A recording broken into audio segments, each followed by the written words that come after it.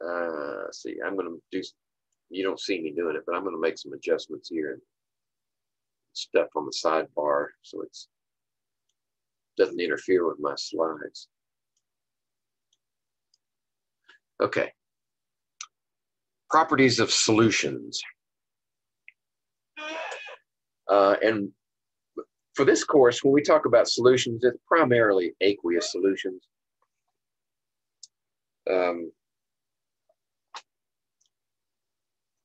Some of you are going into MLT programs. Some of you might be going into health professions. Well, MLT, of course, is health professions, but it's a little different animal. But it makes sense to study aqueous solutions rather than non-aqueous solutions in the interest of time. Plus, the human body is around 60% water anyway. So anything that you do inside the human body is going to eventually end up in aqueous solution. Even if it goes in as a solid, your body doesn't have access to it until it's in solution. So we're going to talk about solutions. The misconception, or the popular conception of solutions, that says they're usually solids dissolved in liquids. And that's only one kind of solution. We learned early on, maybe last semester in fact, that solution is a homogeneous mixture, and which broadens the field quite a bit.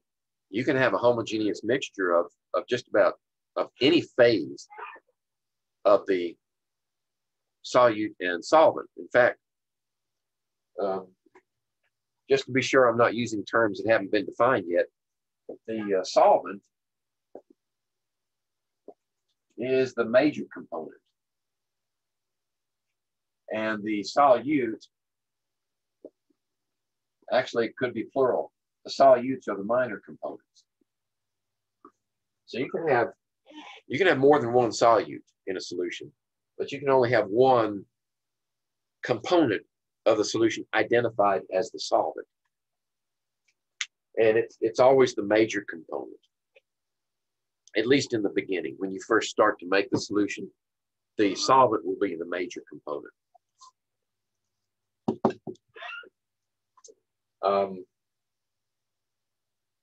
So let's look at possibilities.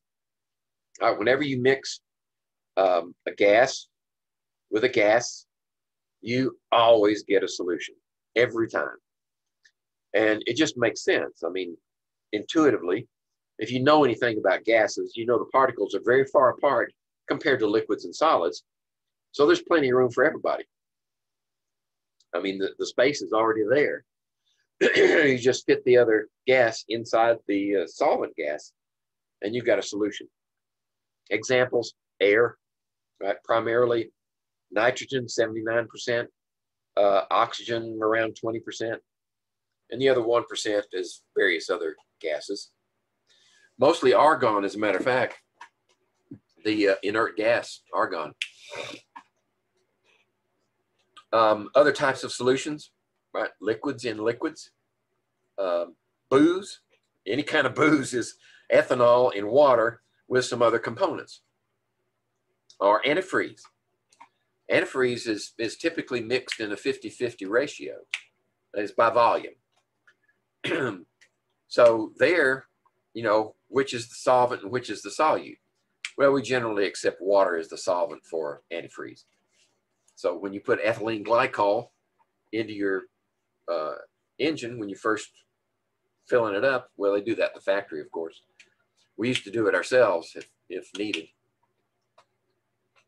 And you start off with a lot of water, and then you gradually add ethylene glycol to it and makes your antifreeze.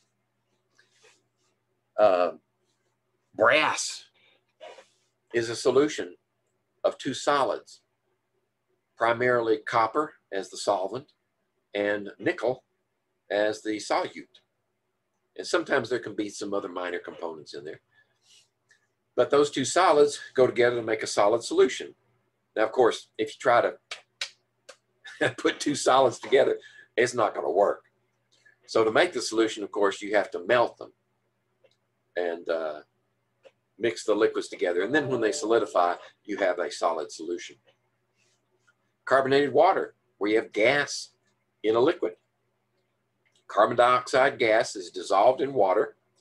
And you go by any fast food chain like Wendy's or McDonald's, and somewhere on the outside of the building is going to be this huge silver tank of liquid carbon dioxide. That carbon dioxide is piped into the building and used to carbonate their beverages as they produce them in the fountain. So that's carbon dioxide dissolved in water, makes a liquid. Typically, this is the one we think of as a solution, a solid dissolved in a liquid. Like seawater would be an example, where the primary solute is sodium chloride, right?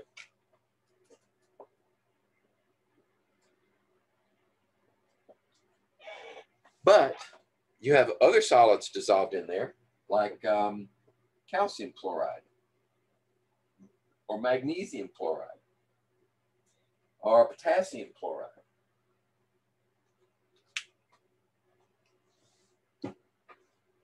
Primarily chlorides, but there are other possibilities. Sugar solution, right? When you make up your hummingbird feeder water, you generally put 50-50 sugar and water. And you can mix it cold, and eventually the sugar will all go into solution. Of course, it'll go into solution faster if you heat it up first.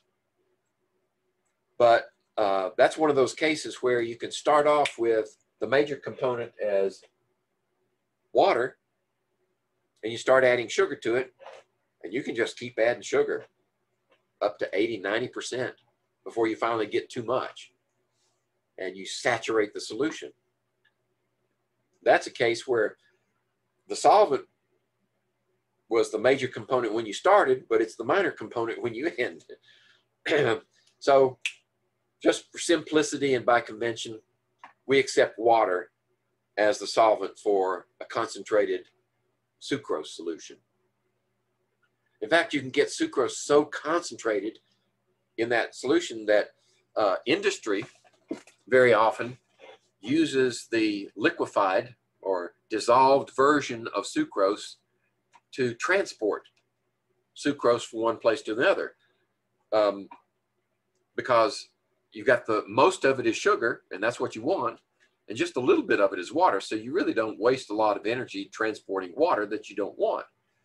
Plus, when you get there, it's easier to handle because you can pump the sugar solution where you want it to go in your factory, rather than moving solid. It's easier to move liquid than it is to move solid in that environment.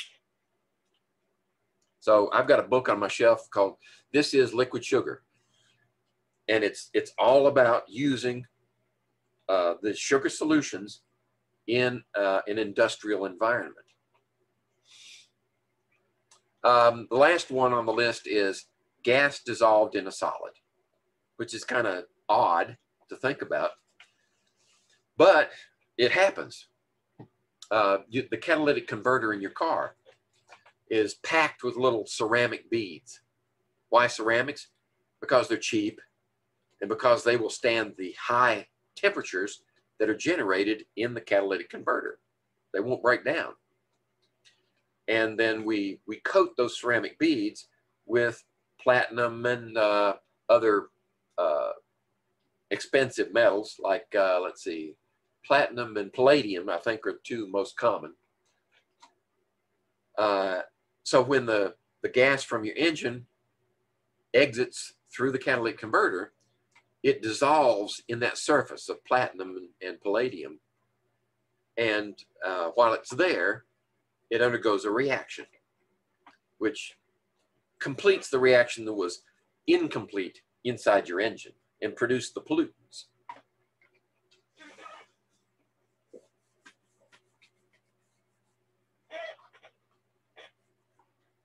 Okay, I'm gonna have to not use the black today. It's not erasing very well. Let's try brown. So other possibilities, hydrogen can dissolve in platinum. That's used in the industry to hydrogenate oils.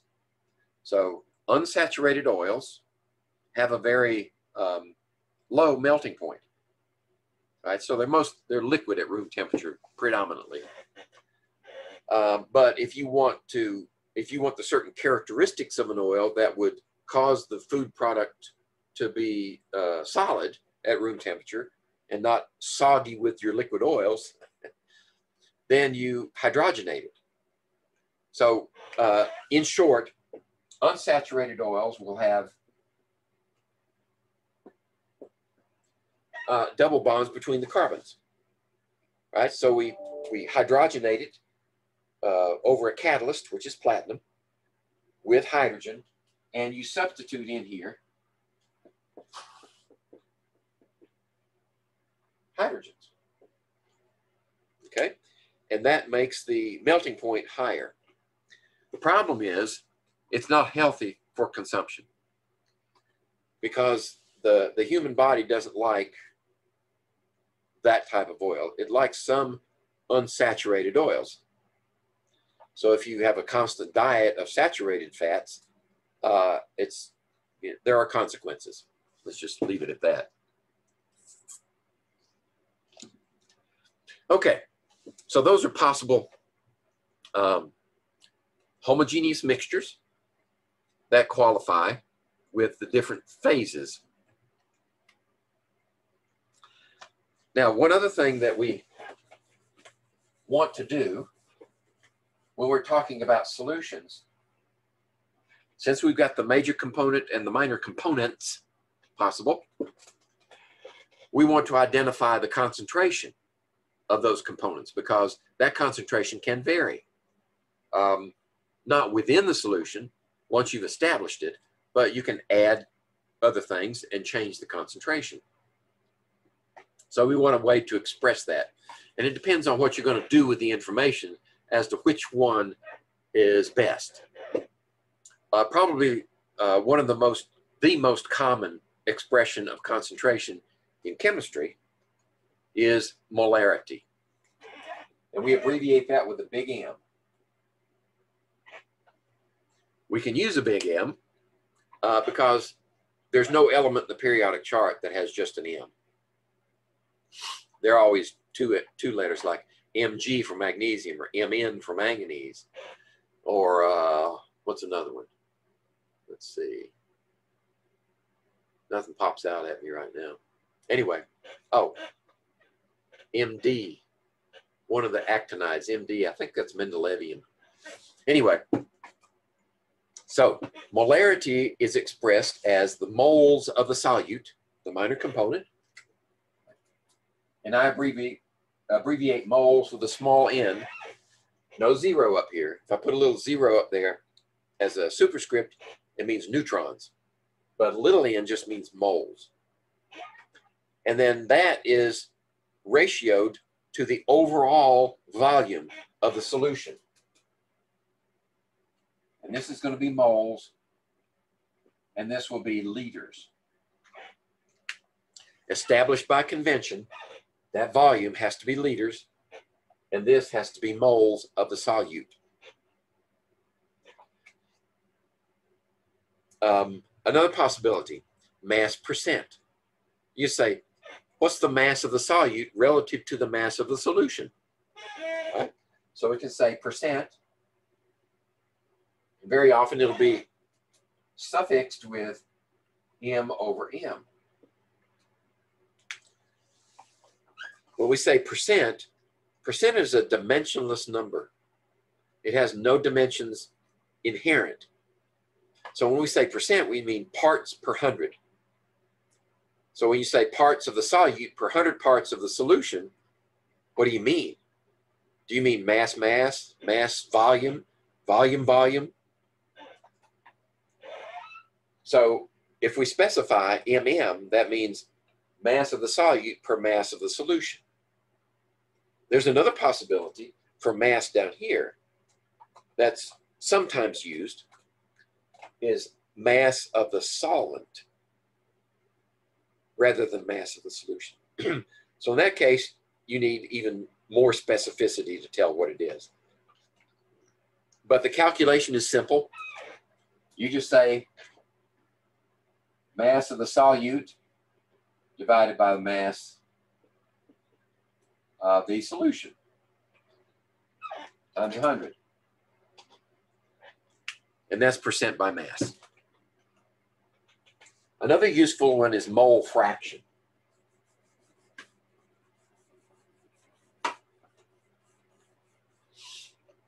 Mole fraction is identified with this fancy X whenever I can get it. Sometimes I use just a plain big X.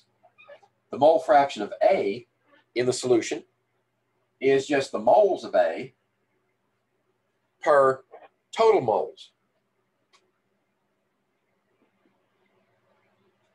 Okay? And it is exactly what it says it is. It's a fraction. It's a decimal fraction. So this number will always be less than 1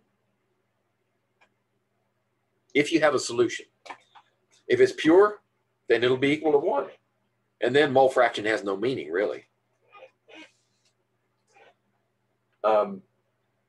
So you need to know the moles of A. You need to know the moles of the solvent, and then add them together to make the total moles. Because the moles of A will also be contained in that part of the formula. Now that's only if there's solute, one solute and solvent. If there's more than one, then you can have mole fraction of B is just the moles of B and for moles of total. Now if A and B are together, then both A and B are down here in the total. Right? So don't forget, when you're working a problem, be sure that for mole fraction, the moles down here are actually the total moles of the solution. Everything there that's there in moles, and we're talking about counting the number of particles, the number of molecules, the number of ions, whatever the case may be. And then you ratio the individual solute to the total.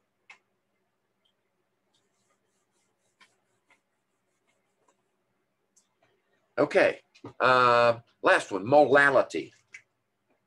Molality is a little m. Now, of course, as long as these are off by themselves, separate letters, that's what they need. That's molality. This would be molarity. If you prefix a unit of measure with these, either of these, then it has a different meaning. Remember, this is milli in front of something like milliliters, and this is mega, which is 1,000,000 times something like grams, megagrams. Right? So only when they're separate letters do they mean molarity or molality. Now, what does molality mean? Molality is still the moles of the solute. That hasn't changed.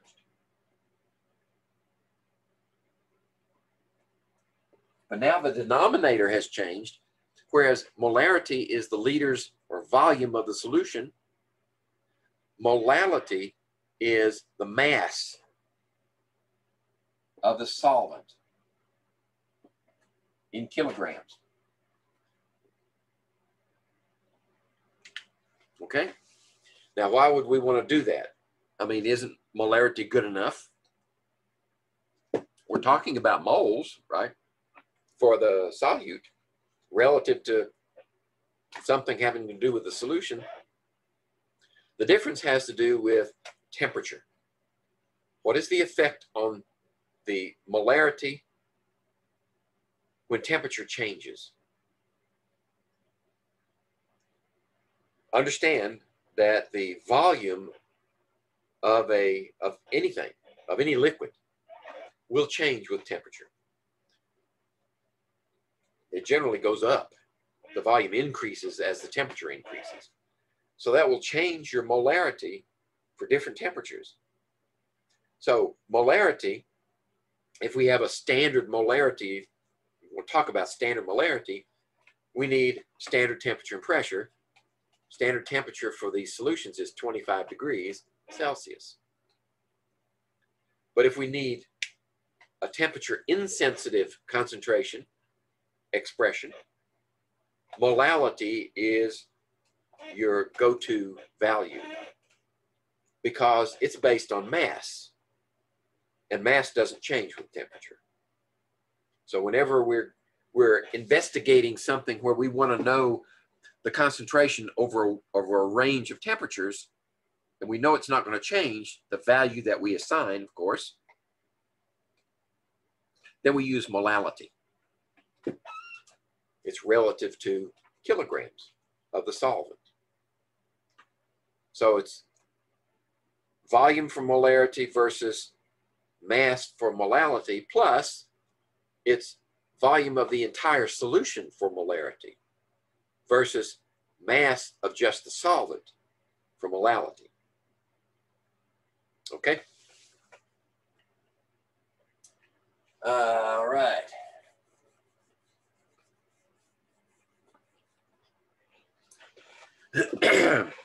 So I think the next few slides are just what I was telling you, with some problems to solve. Like you have 1 mole of sugar and 125 milliliters of solution. Calculate the molarity. Right? So we have 1 mole of solute.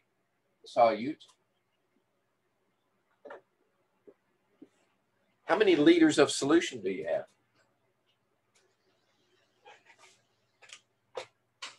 You got to use the right units. 125 milliliters is how many liters? Well, 1,000 milliliters in a liter. So if you move the decimal place to the left 3 places, you get liters. Or if you prefer, you can use dimensional analysis.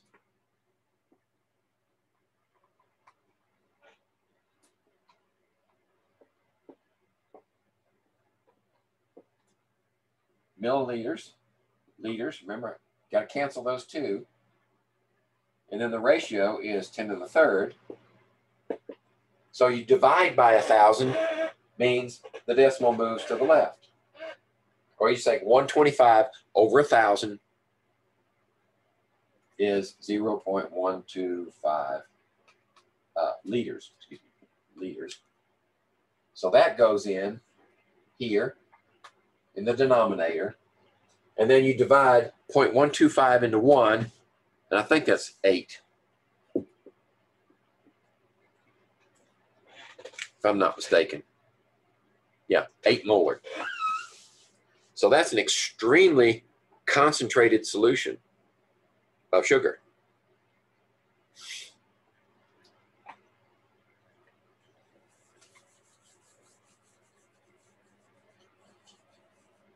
Okay, give me just a second. This board is bugging me. I'm going to clean it off.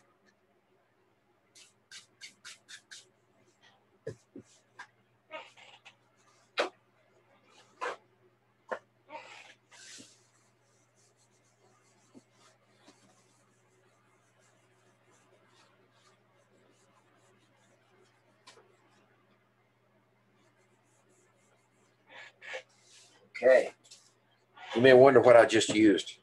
I found that Goo Gone works great on resistant colors, especially if you're using an old whiteboard that's its finish is sort of wearing off, which means that the colors sort of get down in the pores of the board and they don't want to come out. So the Goo Gone works well. Plus, it's got those citrus oils in them, and the oils go down in the little pores instead and keep the colors from getting in. So I've tried everything, probably a dozen different types of cleaning solutions. That one works the best. And normally Goo Gone, well, originally Goo Gone was a liquid that you had to squirt out on your rag. But I found this one is kind of it's a spray. Works great. Okay, back to the topic. Let's say you have 10 molar sugar solution. So this one's even more concentrated. What volume of this solution do you need to have also 2 moles of sugar? Remember, these are formula definitions. Molarity equals moles divided by volume. Right? It's a mathematical expression. It works just like any other mathematical expression. It's an equation. So if I know 2 of those, I can solve for the third one. In this case, I know that one, 10 molar.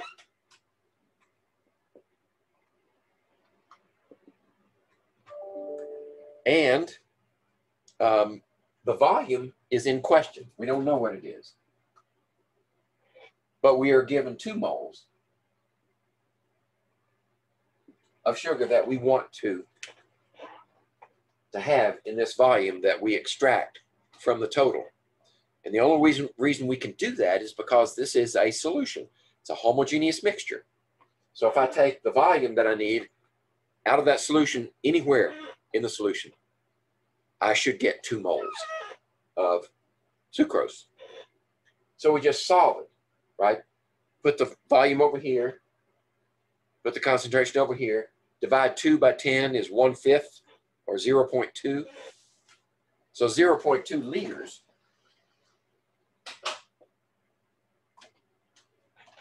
well, let's see. My Gugon's working too good now. I can't even write on my own board.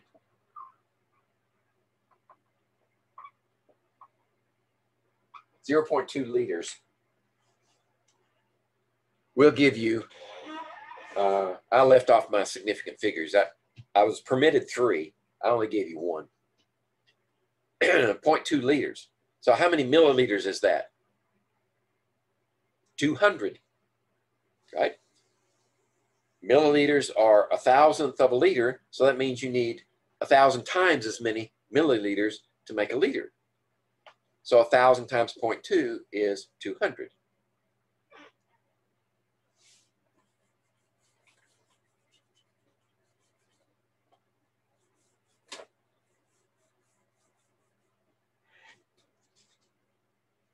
I think the more I wipe it, the better it'll get. Okay, how about these two? We have 2 different solutions, one of sodium hydroxide and one of potassium chloride. And you make each by dissolving 100 grams of each in 250 milliliters of final solution. What's the concentration of each in molarity? Well, first of all, how would you make a solution like that? And it doesn't matter which one. We can say the same thing about either one. Well, the final volume needs to be what? 250 milliliters, right? So you need to know exactly that your container has 250 milliliters. And it just so happens we have glassware that's calibrated to hold 250 milliliters. It's called a volumetric flask. Has long, narrow neck like this. We probably used those in 103. I'm pretty sure we did. Anyway, 250 milliliters. How would you make up that solution? Well, you could just dump the solid in here and then start adding water. And that would work for potassium chloride. But if you did that for sodium hydroxide, you'd get excessive heat built up quickly, because the enthalpy of solution for sodium hydroxide is extremely exothermic. So that's why we say, do as you oughta, add acid to water. Works the same for bases. It just doesn't rhyme. Well, you could say add bases to water. But if it's solid to begin with, or if it's very concentrated, like 98% sulfuric acid, and you want to dilute it, you put a lot of water in there first. Then you start adding the solute. So let's say this is our 250 milliliter mark, and we put water in it first. We need to have that headspace in there to finish the process. So we're going to add 100 grams of something. If this being the case, it doesn't matter what it is because we've taken precautions. And if, as the heat of solution builds, there's a lot of water to absorb the heat. That's why when you add water to concentrated acid or a base, a little bit of water, there's so much heat build up in the beginning, it vaporizes the water and you get spattering, which is a hazard when you're talking about concentrated acids and concentrated bases. So let's say we add 100 grams of something in here.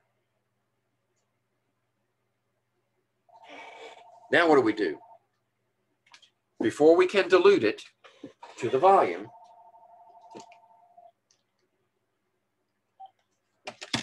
we have to be sure it's in solution. We got to let it dissolve first, so we mix it up well. Be sure it's in solution. And then we feel it. Is it hot? Did it get cold? Some of them get cold. If the temperature has changed wildly, we have to wait.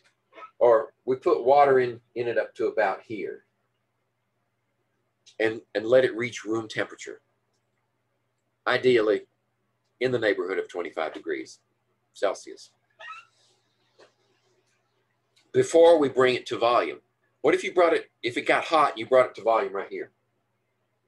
What would happen? As it cooled down, it would shrink. Then you'd have to bring the volume up again, which is okay. But if your solution got cold and you brought it here, then as it warmed to room temperature, it'd be up there. There's nothing you can do about that. So as a general practice, you make sure everything's dissolved. The volume is up in this neighborhood, and you be sure it's room temperature. Then you can dilute it to the volume. And in aqueous solutions, we're looking for the bottom of the meniscus on that line. Then you plug it, either parafilm over the top or a stopper. And then you mix it. Now you know you have exactly 100 grams in 250 milliliters. So the molar concentration, then you have to calculate, because 100 grams of sodium hydroxide is not the same number of moles as 100 grams of potassium chloride. So now that you know how to make the solution, we'll do the calculations. So you have 100 grams of sodium hydroxide in how many liters? 0.25.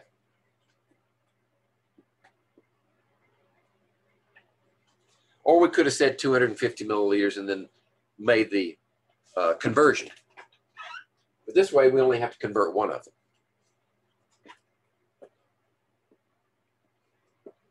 So we need grams of sodium hydroxide converted to moles. So you need to know, what's the sodium hydroxide molar mass? And that would be 23 plus 16 is what? 39? Yeah, 39. And then 1.01 for the hydrogen. So it'd be 40.01. Okay? So you just divide that into this and divide that into that. And I'll go ahead and do it.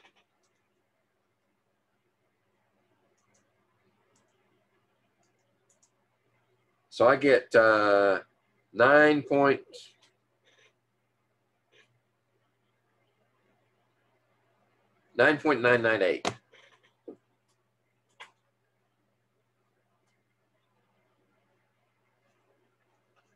Molar.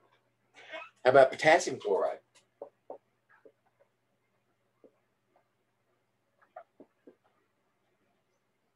that's not behaving either.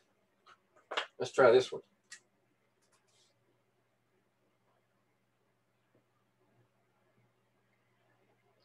Okay, what's the molar mass of potassium chloride?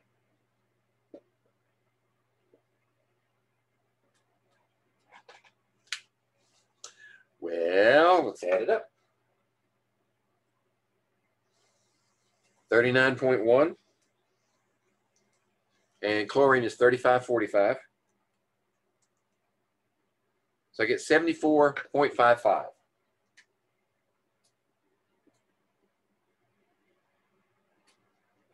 Okay, is that color showing? Yeah, it's showing up. Okay, just checking. So we divide this into 100. And then we divide 0.25 into that. And they get 5.3, let's see, 4 significant figures. 5.366.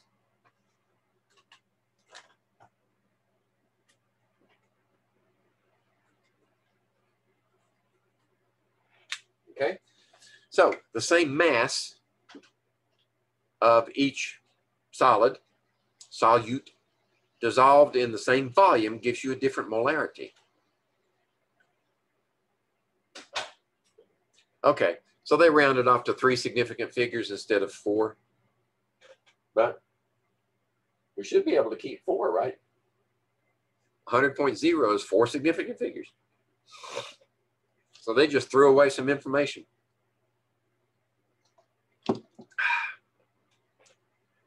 Okay, how about mass percent? We got an example here. If you got, I guess I better erase this.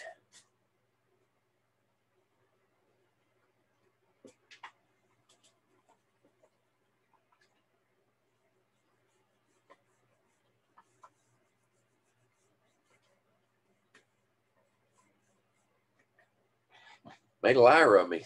Some of that purple's still in there. Okay, so if you have 5.5 grams of glucose and 78.2 grams of water, so which is the solvent, which is a solute? Water's the solvent, glucose is the solute. We want to know the mass percent. Well, the formula says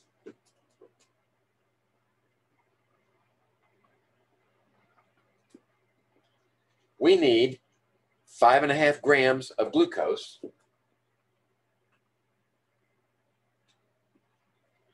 and then we need the total mass of the solution, which would be what? 78.2 plus 5.5 times 100. Okay. Don't forget that you've still got that mass in the total from the solute.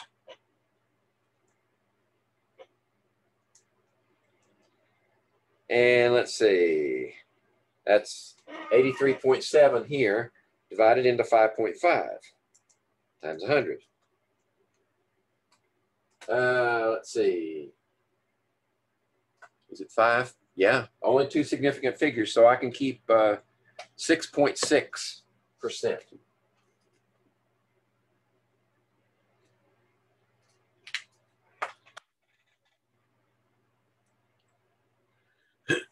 Okay.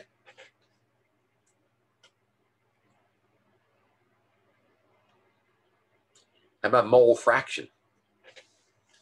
Where would we use mole fraction? Well, you could definitely use it when you're dealing with gases, right? Because the number of moles in a gas is proportional to the volume. As long as you keep the, what did Avogadro say? As long as you keep the temperature constant, the pressure constant, and the volume constant, then 2 containers have the same number of moles.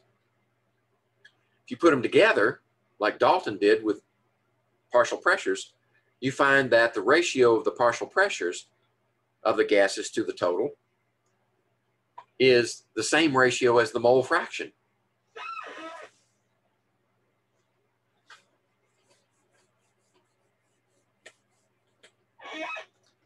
So what kind of problem are we dealing with here? We've got 8 grams of sulfuric acid in 100 milliliters of water. What's the mole fraction of phosphoric acid?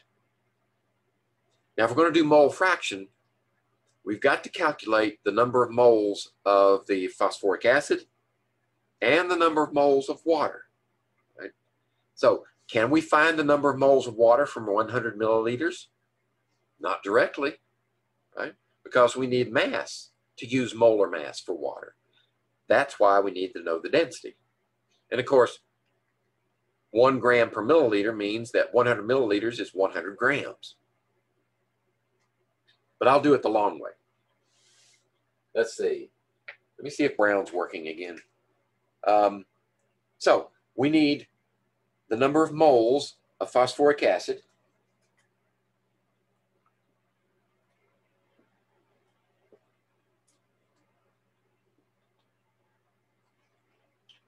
So what's the molar mass of phosphoric acid? Well, let's see. Hydrogen is 1.01, so that's 3.03 for the hydrogens. How about phosphorus? I have to look that one up.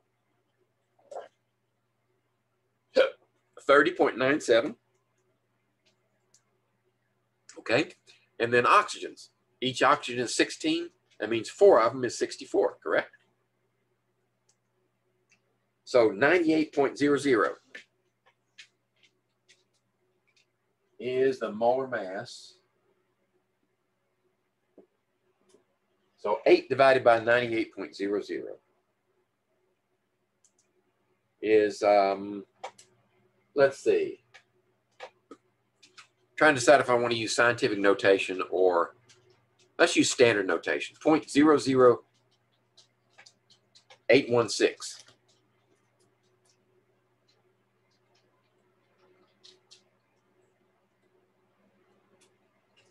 Okay, moles. Okay, how many moles of water are there? Well, if we say that 100 milliliters of water is 100 grams, then we can go straight to grams. Oops, it's okay.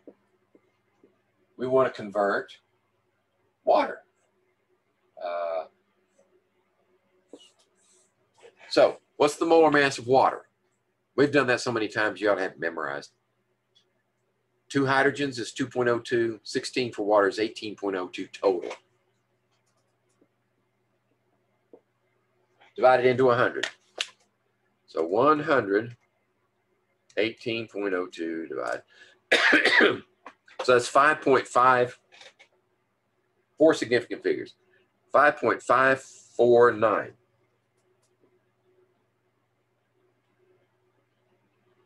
Moles. Okay, so now we know the moles. What do we need? Well, we need to ratio the moles of phosphoric acid to the total. So we need to add these two together. Right? So if we line up the decimals right here, then we bring the 6 down. Let's see. Actually, we bring the 1 6 down. And then the 9 is lined up with 8. So that's 17. Carry the 1, 4 is 5, 5. There. Okay, so how many of those we can keep? We can only keep these right here. Right? Yes. Okay, so that's the total, which means 0.00816 divided by 5.557 times not times 100. This is fraction. Mole fraction. So 0.00816 and 5.557. So I get, I'm going to have to put this in scientific notation. Too many leading zeros. 1.3, 1.47.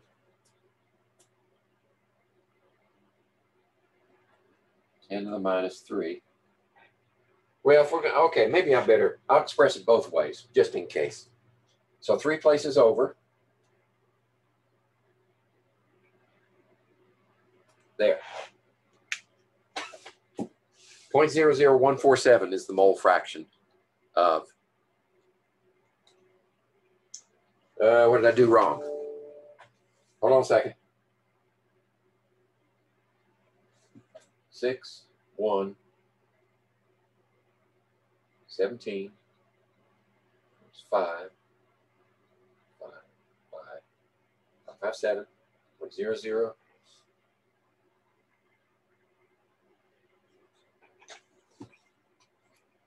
Let me try that again.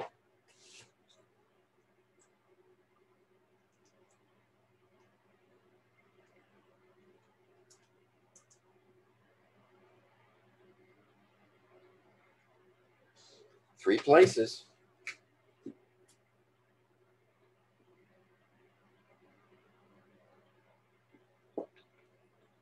No, that's right. I think the answer is wrong. Make sure I didn't make a calculation error. Okay, let's look at this one again. Did I do that one right? This one is probably, that looks reasonable. Right? This one might be wrong. Let me try that one again.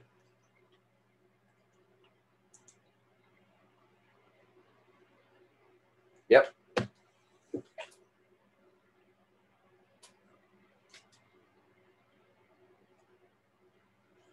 Okay, so I got to do this over. Now, we got 6, 10, 12, 13. There we go.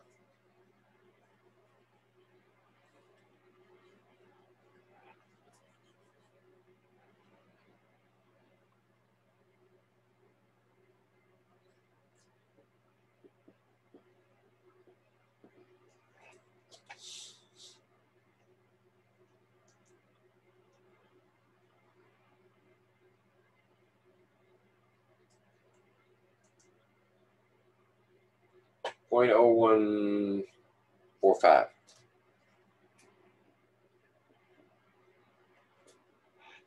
There we go. It's easy to make mistakes, believe me.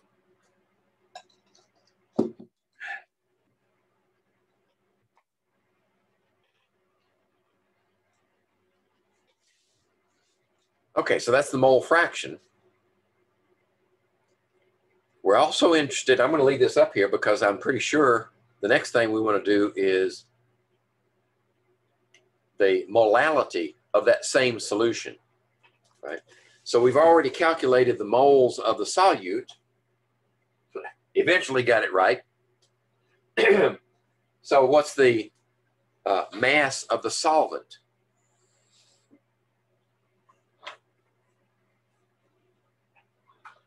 A 100 grams is how many kilograms? 100 grams of water would be 0.1 kilograms.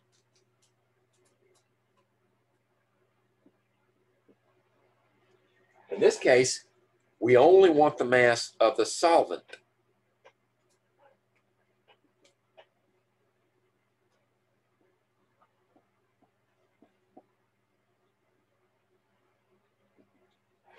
Okay, so let's try that one. 0.0816 divided by 0.1 is 0.816. I could have done that one in my head if I'd have been thinking.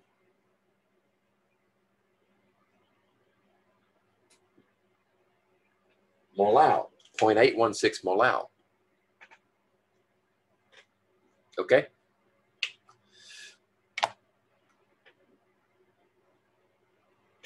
So now we've covered the various types of expressions of concentration.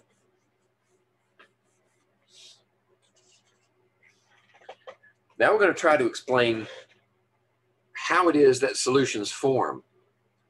And remember, I've said it before, I'll say it again, nature just does what it does.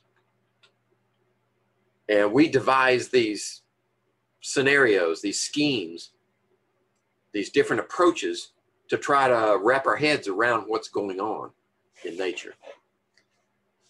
So nature just makes a solution. That's it. It either does or it doesn't. And what we're trying to do is understand what are the various steps to making that solution. And these steps, 1, 2, 3 here, they happen simultaneously, right? The only sequence is when you add the solute to the solvent, there's a break in there where certain things are happening before other things can happen. But essentially, it all happens together. So what do you need? Well, if you've got a, let's just say, for simplicity, let's say we have a solid and a liquid, like sodium chloride goes into water. So we have a cube of sodium chloride. I'm going to have to use the black. There's no way around it.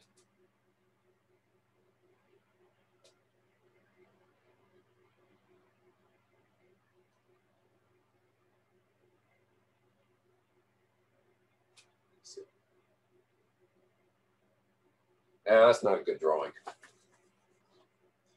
Let's just say we've got sodium chloride in a cube down here, and we put it in water. So what's going to happen?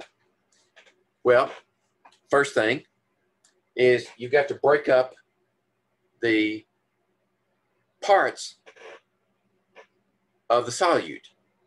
You got to pull those ions apart. Or if it's sugar, you got to pull the sugar molecules apart, and that takes energy. So you have to put energy in.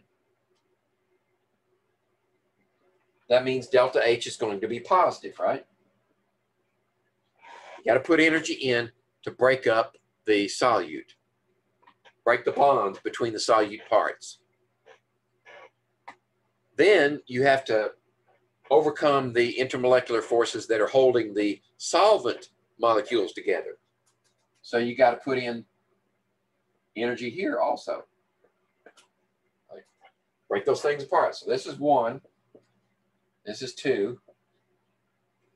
So once you've got these broken apart and you've made holes in your solvent, then the solute and the solvent can interact. And they can interact in varying ways. Sometimes it's a very strong interaction, right? They have intermolecular forces are very strong. Sometimes they're very weak. Right? But generally speaking, there will be some interaction, and you get delta H, you get some energy back, exothermic. So in general, these first 2 steps are endothermic, and the last step is exothermic. And the overall, add those all together with their signs, determines whether the overall delta H is endothermic or exothermic. Right? If these 2 together are huge, and this one's very small, then you're going to have an endothermic overall enthalpy. But if these are small and this one's huge, then you'll have an exothermic overall enthalpy. All right? And that's what this diagram is supposed to show. So say we have this solute and there's your solvent. So you break this one apart, put energy in, you put energy in here, and then you get some of it back for the solution. And you should add them all together. I've already said that. And I've already said this. And this is what it looks like in a graph. Like 1 and 2, you have to add energy to it, right? So energy level goes up for the system, right? Everything's referenced to the system. So you put energy in. If you get a lot of energy back, then the difference is negative, which means exothermic. Whereas on this one, if you put a lot of energy in, but you only get a little bit back, then the overall is endothermic.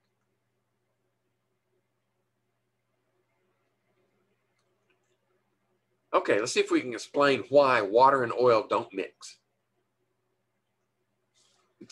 All right, let's see. I got to do this on my own because the slide doesn't tell us.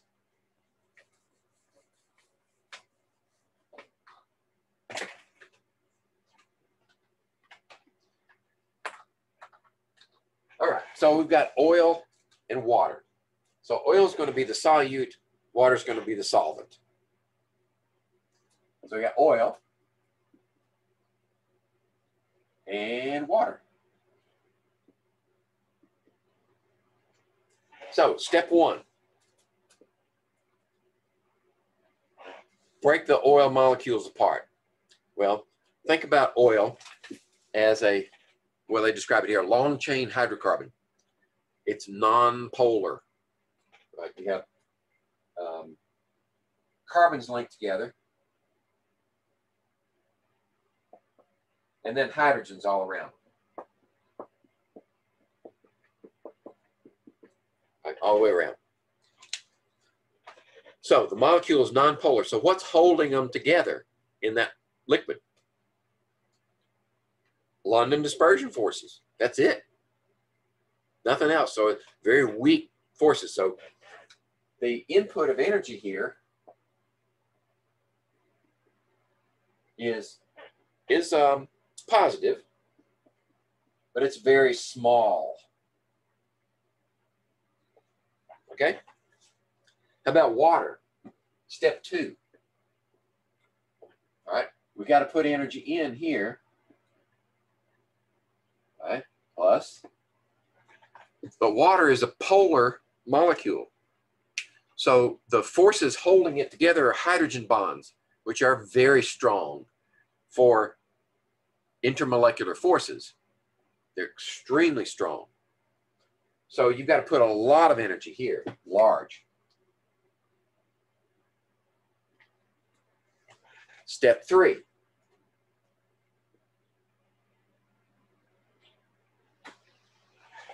There will be a limited interaction. Remember when we said water, well, all molecules can experience London dispersion forces, right? And if this molecule is nonpolar, then London dispersion is all it's got at its disposal. Then the London dispersion forces from water are the only thing that will interact with it. So you're going to get back a very small amount. So this might be negative, but it's very small.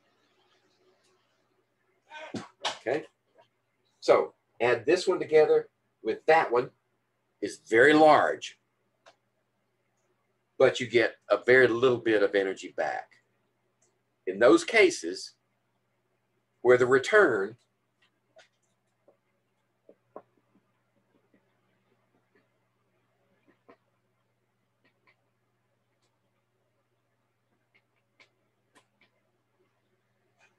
where you have small,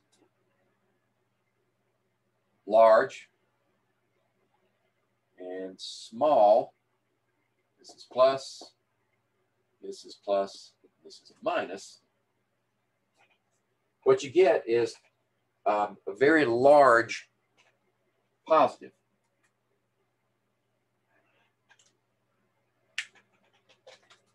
Okay? Which generally means that the solution will not form, because it's very, that it takes a lot of energy that has to go in, and you don't get much of it back. So, practical example. If you've ever watched an old engine being cleaned, they'll strip everything, all the peripherals away from it, and then they'll get out the steam hose and they'll blow steam at it.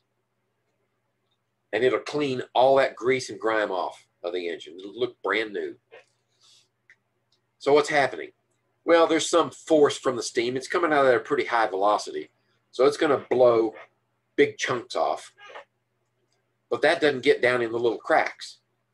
What happens is, with all the extra energy that's put in, you do form a solution of oil, grease, in water, at least until it cools down. When it cools down, then you've got grease all over your floor, separated from the water. But as long as it's hot, it'll form a solution, because it requires lots and lots of input. Okay? All right, so there's your example and why the solution, why they don't mix. And that was in the case of, let's see, nonpolar solute and polar solvent. That would be oil and water. Right? So what you have is a large positive delta H, and that does not favor solution formation. Similarly, if the solute is polar and the solvent is nonpolar, you'll just have to switch terms here. But you still end up with a large positive delta H, which means solution is not likely to form at room temperature. You got to put a lot of energy into it to make it happen. But when you have nonpolar, polar, polar, and nonpolar, polar, nonpolar, nonpolar, the difference is a small delta H. Because with the polar polar, you have to put a lot of energy in, right? The intermolecular forces have to be broken, but you get a lot back. So the difference is small. With a nonpolar nonpolar, you don't have to put much in to get them apart, and you don't get much back either. So the difference there is also small. So that solution will form. So condense all of this into a simple statement: like dissolves like. That is, polar dissolves polar, nonpolar dissolves nonpolar, and never the twain shall meet.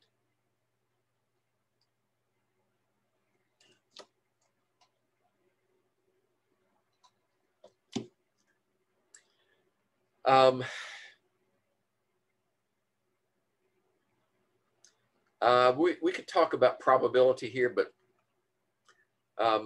there's just a general statement, and I think it takes more than that to really understand it. So let's let that one slide and just take the discussion up to this point condensed into this statement: like dissolves like.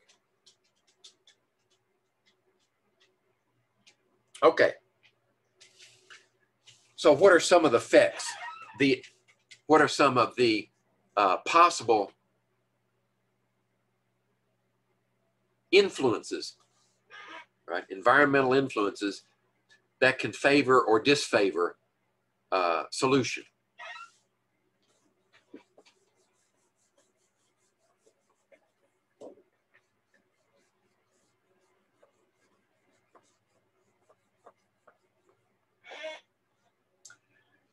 We've talked about one already: polarity. And that's in the context of liquid for the last one and solid liquid for the first one. Now when we get to pressure effects, we find that the external pressure on a forming solution is ineffective, has little or no influence on solutions that are formed from liquids and solids. Pressure only has an effect on solution when there's a gas involved, right? So what we get is Henry's law. Henry's law expresses the solubility of a gas in a liquid under various conditions of pressure. As the pressure changes, what happens to the solubility? All right, so we would look at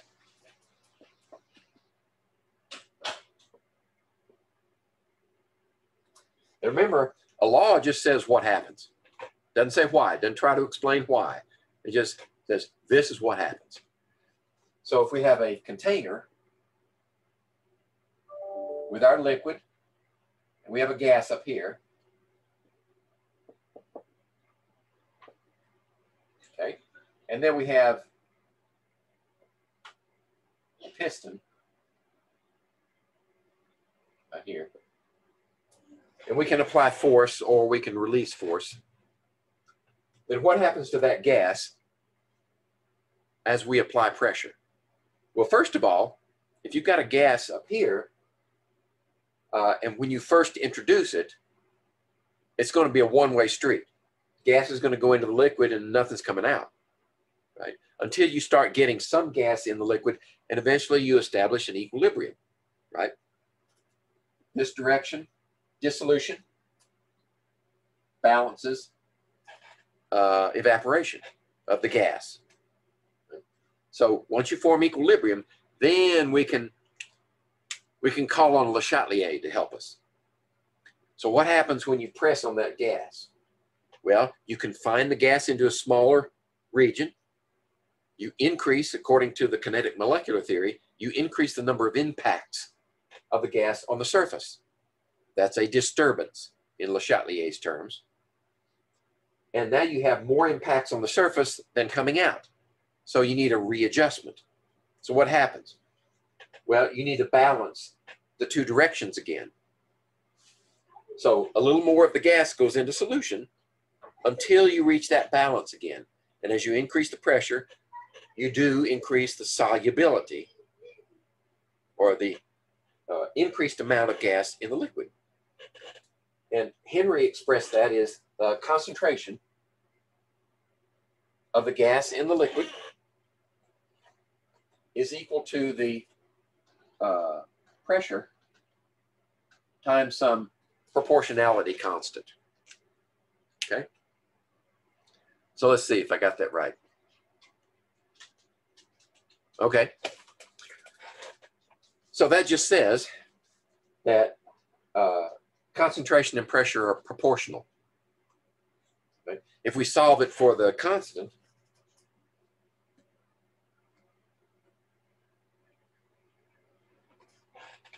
then it's a quotient is equal to a constant, and all quotients equal to constant are direct proportions. So if it's going to be constant, then as pressure goes up, concentration has to go up too. Otherwise, the quotient won't be constant. Okay, so what does that mean in practical terms? Well, if you need to do a calculation, then you got to know what K is with this formula. But remember, with our gas laws, they had constants in them too. And you could calculate the constant if you run the experiment and then do the experiment over again and use that constant. But what if you only know before and after of a single system and two sets of conditions? Then what you get is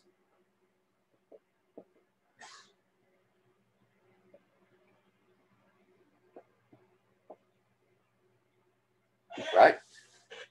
As long as we don't change anything, we use the same gas and the same liquid, and we hold the temperature constant, we can just change the pressure, then this expression is still constant under these conditions and under those conditions. Oops, sorry. So there's before and after. So that means this is equal to that. We don't need the constant now. So if you set up an experiment where you know these two conditions before and you know one of these after, then you can solve for the other one. That's Henry's law.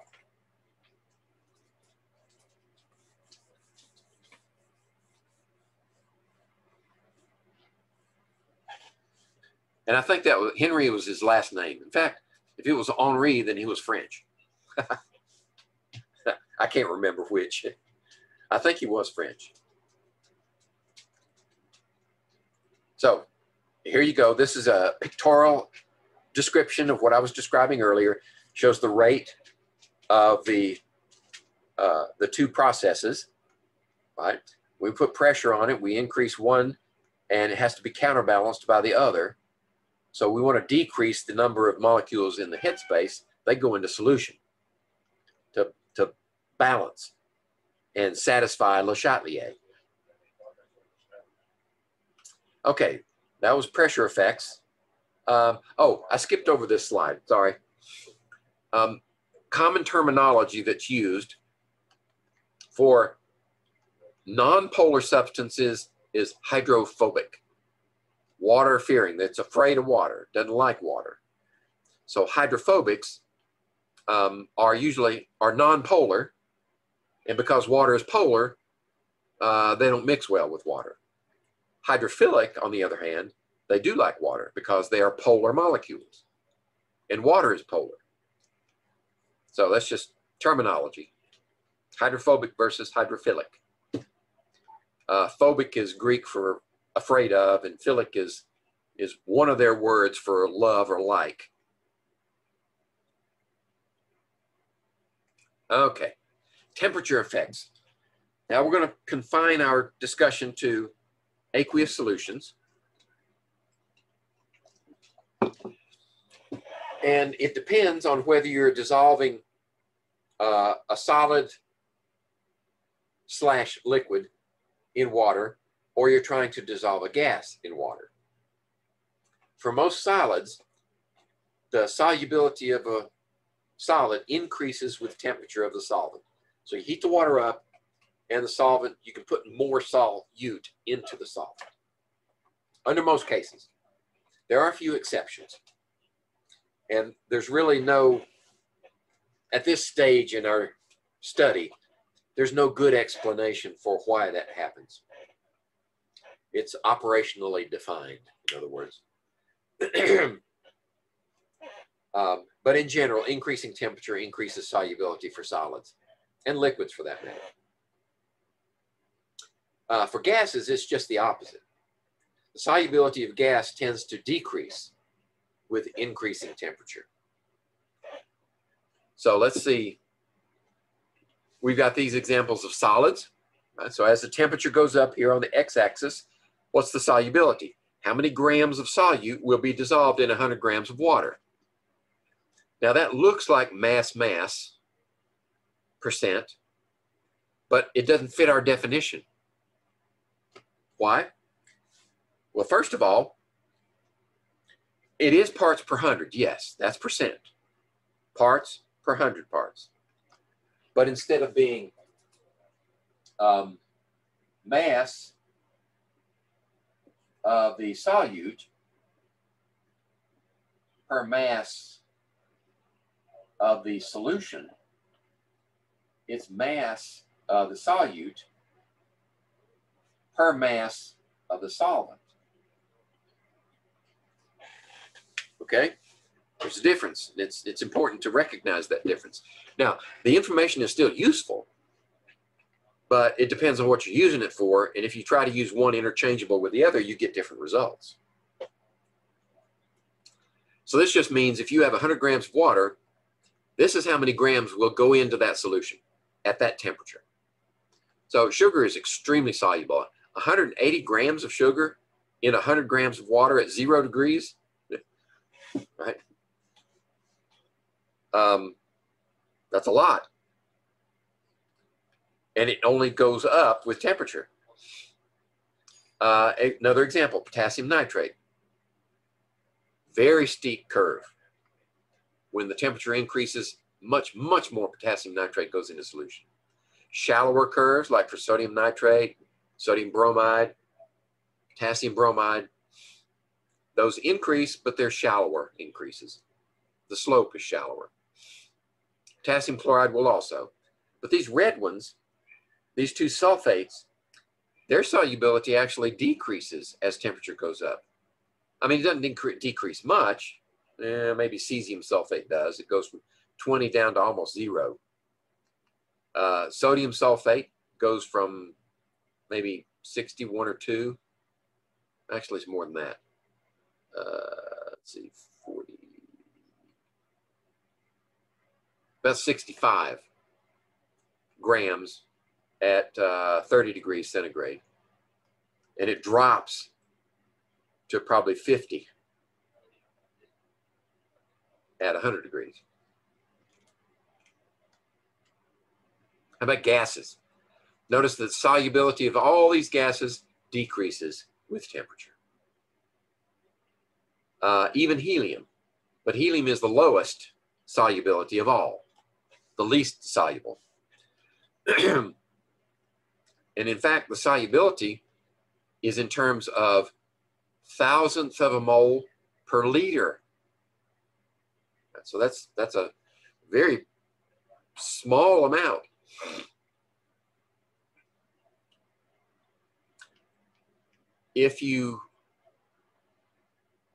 But Think of what happens when a gas is under pressure.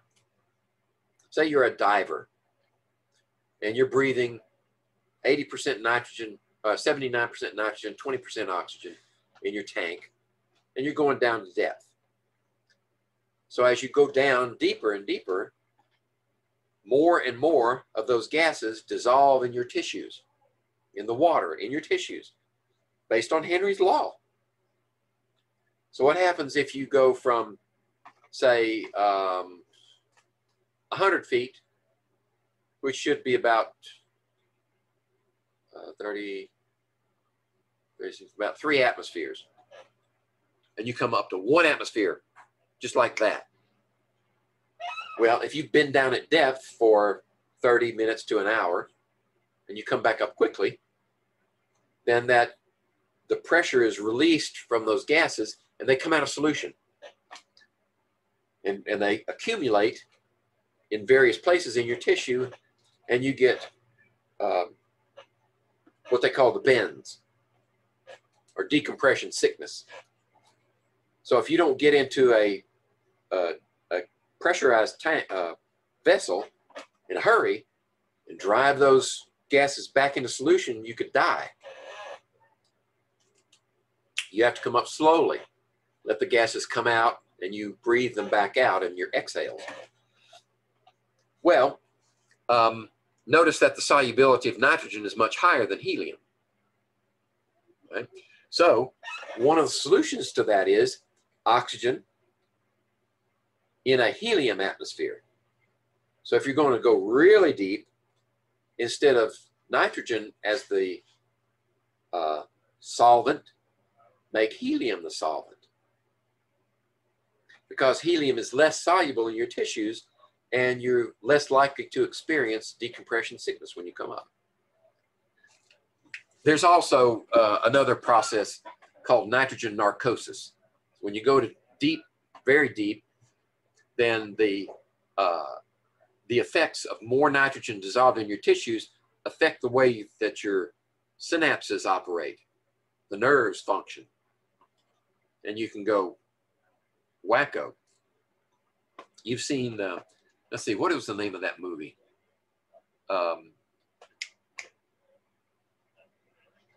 Shoot, it escapes me. But the aliens that visited the Earth were actually under the sea. And I can remember the actors. Michael Biehn was a Marine who went down to this undersea drilling rig, and it was fairly deep in the ocean. And he started experiencing these nitrogen narcosis. And the story developed from there. I'll think of it in a minute. Anyway, so the solubility of gases tends to decrease with temperature. So if you increase the temperature of your solution, the gases will come out. And that's what you see on the stove when you boil water. Right? You put water on the stove, heat it up. First thing you see is little tiny bubbles forming along the surface of the pan. That's not water. Those are dissolved gases. Not water boiling. Dissolved gases come out of solution first before you get to a temperature that's sufficient to vaporize the water. So why does that happen? Well, if you look at, let's use the kinetic molecular theory again. If you've got gases dissolved in your liquid, here, here, here, and you got some up here, right? So they're exchanging, right? If you increase the temperature of the solution, what are you doing to these gas molecules? Well, their average kinetic energy is increasing also, right? They're moving faster. So they tend to escape more from the surface. And they don't come back into the solution as fast. So you need to reduce the number of gas molecules in the solution until you get reestablish that equilibrium. And if this is open to the atmosphere, you won't have equilibrium. You'll get rid of all the gas. so that the kinetic energy of the molecules in the gas increased to a point where all of them are gone.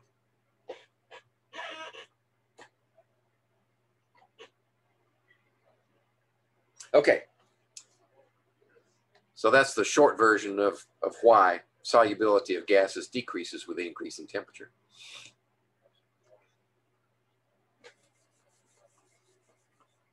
This is a neat little experiment.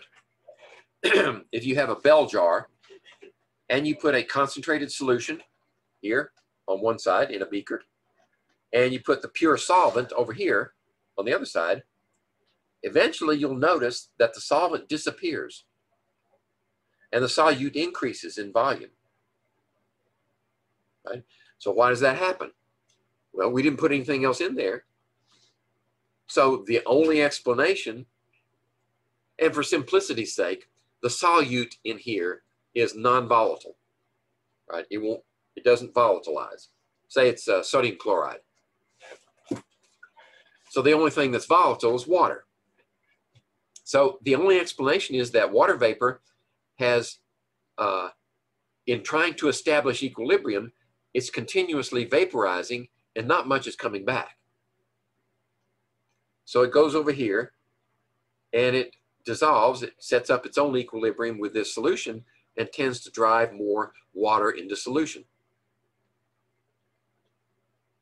Now, with a sodium chloride solution, this is going to take a long time to happen. But there are some solutes that are especially hydrophilic. And sulfuric acid is one of them. If you mix up a concentrated solution of sulfuric acid over here and water over here, within a couple of days, all that water is transferred over.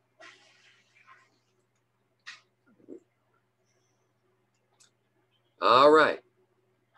So now, that leads us to a discussion of vapor pressure. So with this bell jar sealed, as the water evaporates, it establishes a pressure in the headspace above. And if it was just water and not the solution, just had the water, then you would reach a point where water was vaporizing at the same rate that it was condensing. And you would establish equilibrium. And at a given temperature, that equilibrium would have a certain pressure in the headspace. I think for water, it's in the neighborhood of 23 or 24 millimeters of mercury at room temperature. Standard temperature, I should say. But all pure materials, liquids, will establish a vapor pressure. And it depends on the liquid. For water, where the forces, intermolecular forces holding the water molecules together are very strong, the vapor pressure will be low by comparison to one in which the intermolecular forces are very weak. Then more of the liquid can evaporate. And equilibrium is established at a higher vapor pressure. Diethyl ether is a perfect example of that. So how do we express the vapor pressure in terms of the effect that a solution has on the vapor pressure?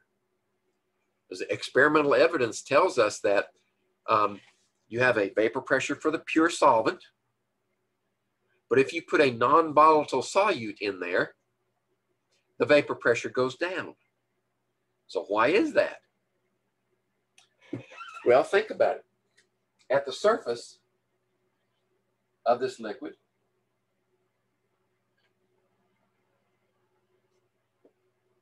you've got solute molecules in here, and the solvent is trying to evaporate, but these guys are in the way. There are not as many solvent molecules at the surface as there were before. So you don't get as many vaporizing, and equilibrium is established at a lower pressure. And we can quantify that, right? The actual measured pressure of a solution is equal to the pure solvent vapor pressure times the mole fraction of the solvent. Right? So let's say we calculate the mole fraction of this sodium chloride solution, where the mole fraction of sodium chloride is equal to 0.2. What's the mole fraction of the solvent that we need right here? The total has to be 1. So subtract 0.2 from 1, and the mole fraction of water equals 0.8. Okay? Then you just take the pure solvent vapor pressure times 0.8, and you get the solution vapor pressure. Everything else being equal, don't change the temperature. Definitely not the temperature, because the vapor pressure will go up with temperature. Okay, so that's when you have a non-volatile solute. But so many solutions are two volatile components, right? Suppose we've got drinking alcohol here, right? 70% ethanol, right? Whiskey. What's going to be the vapor pressure of the ethanol and the vapor pressure of the water? Well, we have to modify the equation, right? Oh, excuse me. This has a name. This is called Rayleigh law.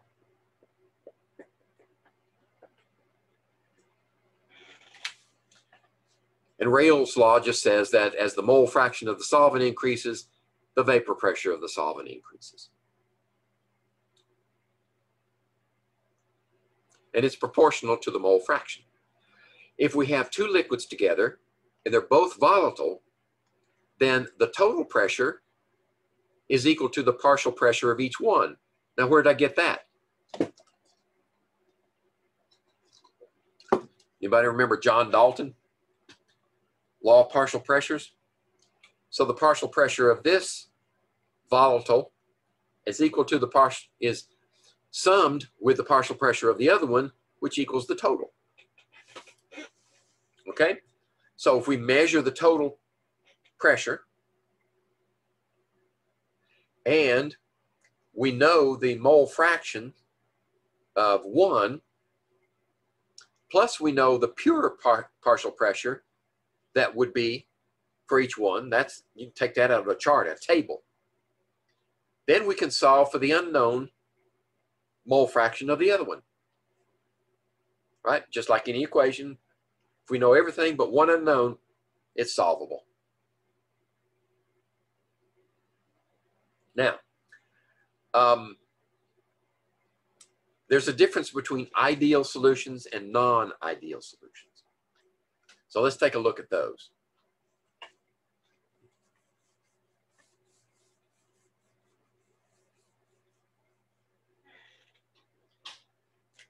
Remember when we had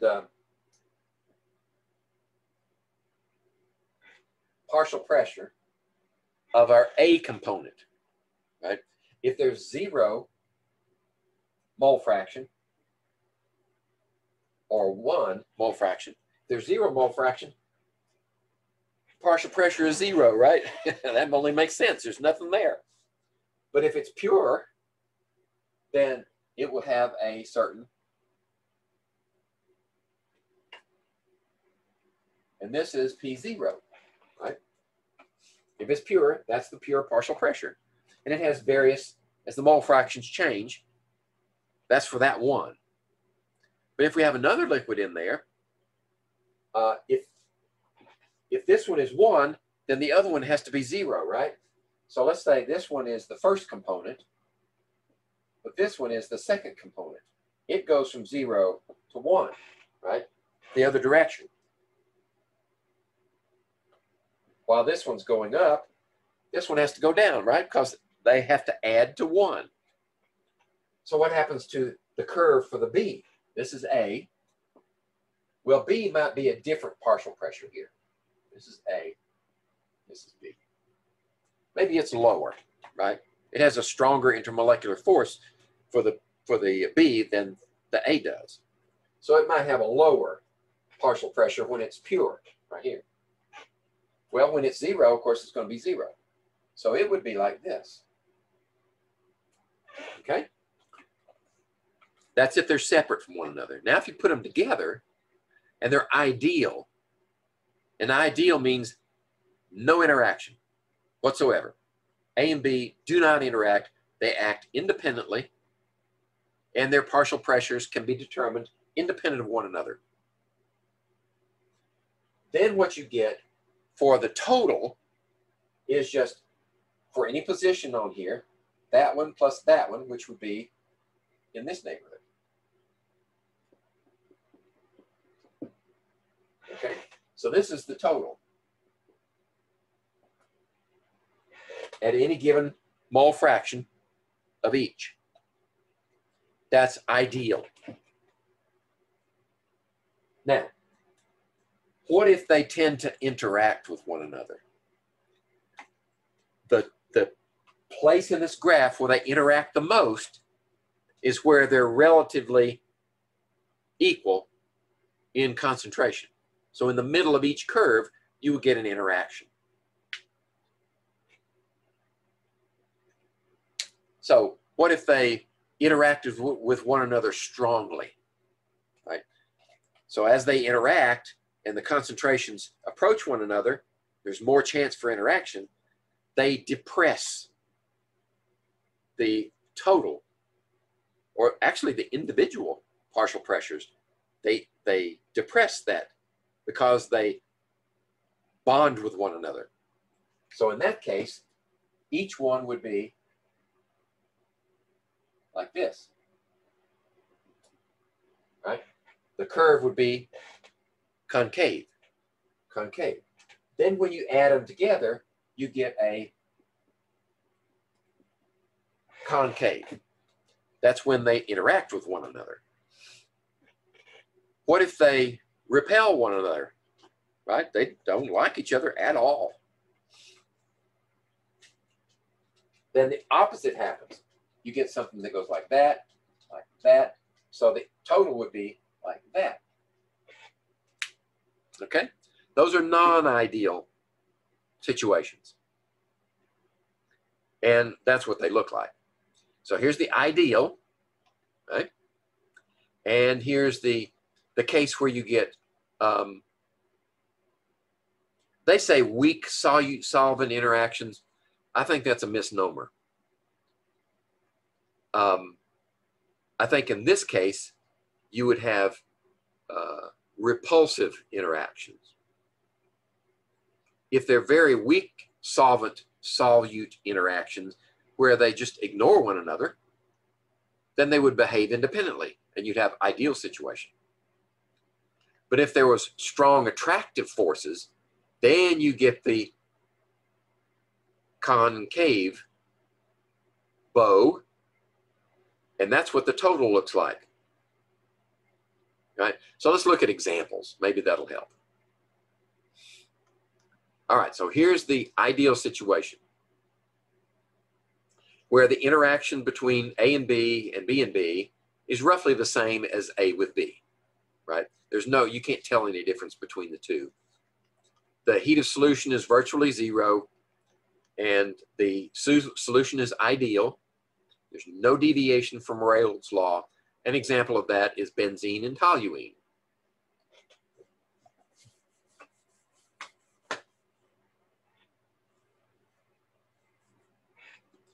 All right, benzene is a cyclical ring compound, like that. That's pure benzene. And toluene is similar.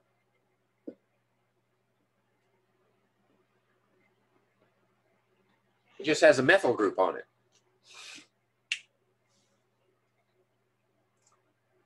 So this one interacts with benzene a certain way, and this one interacts with toluene a certain way, and they interact equally, the same way with each other as they do with their own kin.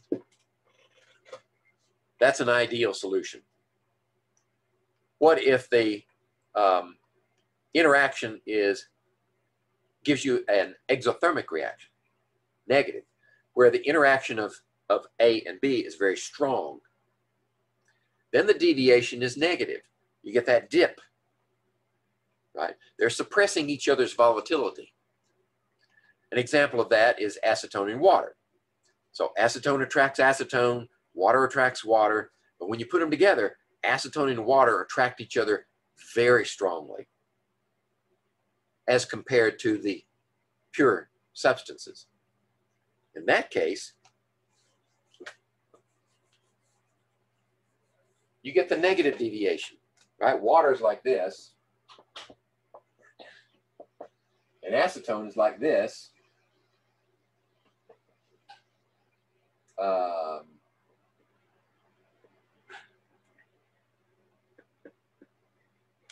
Like that. Of course, it's probably trigonal. It's probably a trigonal planar, I think. So they have a very strong interaction with one another.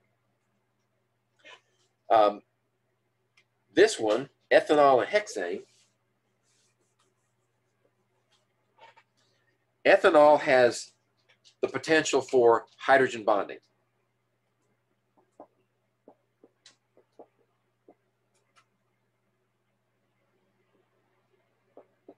Oops, sorry. There you go. So you get hydrogen bonding here, but you try to mix it with hexane, and hexane is just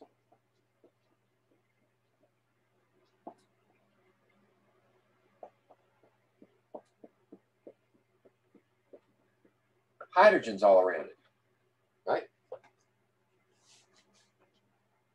They do not mix, ethanol and hexane. If they do anything, they repel. Well, the interaction is extremely weak. So that's why this is very small compared to these two interactions. And in that case, you get a positive. So they don't like each other. And the vapor pressure of each goes up. Okay. So how about, let's say, which one would be ideal? Well, let's see. There's hexane and chloroform.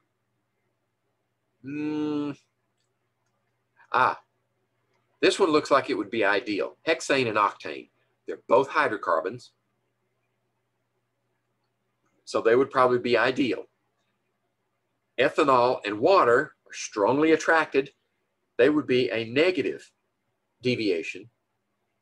Whereas hexane and chloroform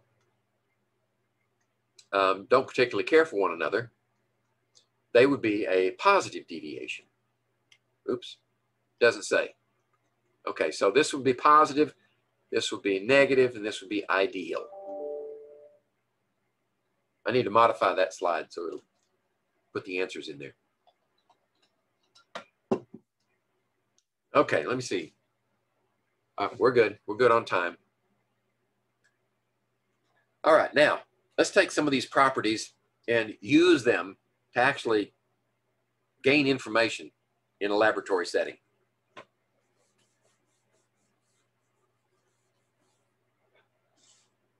And your first lab exercise does exactly that. It uses what we call a colligative property. So what does colligative mean? Think of colligative as collective. In other words, the expression that relates any of these to concentration does so independently of the solute. Now the solvent will behave differently, but when you have the solute and identified its relationship with the solvent, it doesn't matter what the solute is, right? As long as it goes into solution, it will have the same effect no matter what it is. And this is a good thing, actually.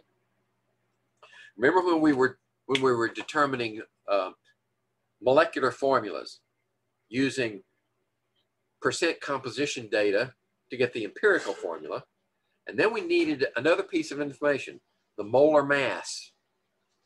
to finish the puzzle and determine the molecular formula. Where did that molar mass come from? If you don't know the molecule, you can't calculate. But if you use a colligative property, then you don't need to know the structure. You don't need to know the molecular formula to determine its molar mass. And we're going to use that in the second lab, molar mass by freezing point depression, to determine the molar mass of, let's see, which one is it? Benzoic acid, I think it is. Okay, so how do we express these colligative properties? Well, boiling point elevation, it's a very simple formula. And when we say boiling point elevation, we're saying boiling point plus some change in temperature, right? And this is the part that we use in the formula.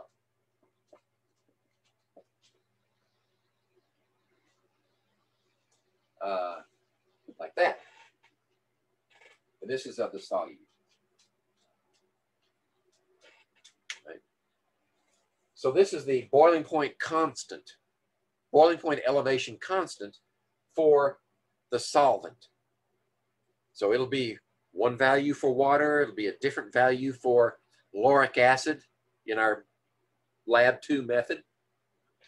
You need to know that value. Then, if you're determining the molality of the solution, you measure a temperature difference. And the temperature difference is what's the normal boiling point for the solvent compared to the boiling point after you add the solute. And that difference is this, not the total, just the difference. So what is molality? Molality is moles of solute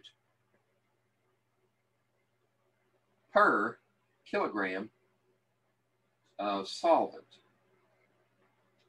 Okay. So if you have an unknown solvent, solute, you can measure the temperature change as you add the, when you add the solute. You got this constant value. Then you can solve for the molality. What was the concentration? Well, how do you tease out the moles? Well, you need to know how much did the solvent weigh, right? And you can get that in your experiment. So you can solve for the moles of the solute by doing that experiment. Then what do you need? If you're going to get molecular weight or molar mass, you need to know mass per mole, right? So before you do the experiment, before you add the solute, you weigh it. You find out what's the mass of the solute. So now you have that from this experiment, plus you have the mass that you already weighed. You can determine the molecular weight or the molar mass of the solute using this colligative property. And it doesn't matter what it is. Right? It's independent. Right? There's nothing in here that says it's moles of benzoic acid and nothing else. It could be moles of anything as long as it goes into solution. Okay, so that's the expression for boiling point elevation. In the experiment we're going to do, we use freezing point depression. So think of it as if you add a solute, it makes the boiling point go up. But if you add a solute, it also makes freezing point go down. So it spreads them apart. Actually, there's more temperature between them. But the difference here is that we change this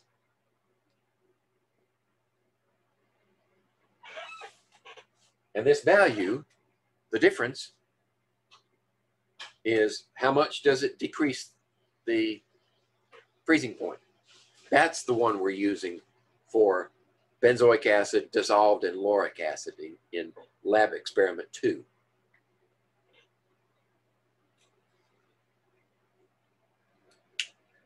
Okay, and notice we have to use molality, right? Because we're looking at a temperature change. So we have to use molality. We can't use molarity. But, oh, excuse me, no buts yet. I got to show you what it looks like in a phase diagram, right? So here's the pressure, and here's the temperature, and this red line is for pure water, right? So here's the triple point, and here's the dividing line between liquid, solid, excuse me, no, liquid and gas, excuse me, liquid's in here, and solid's over here, so this line is between solid and liquid, right? And this line is between solid and gas. So what happens to your phase diagram when, for the solution versus the pure solvent? The pure solvent is the red line, the solution is the blue line. So we bring the temperature down for this phase between solid and liquid. And we also bring this one down. You just take that whole thing and slide it between liquid and gas. So the difference between boiling point here and here, because that's 1 atmosphere, right? That's where boiling point occurs, typically. Then for water, it's here, but as we slide it down, we actually expand this curve out and gives us an increase in boiling point. Whereas over here, this one is the freezing point. So we actually decrease the freezing point. That's just what it looks like in a phase diagram.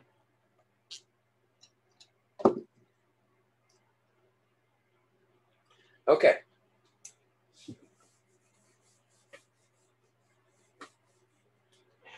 Let me see, how many more slides do I have?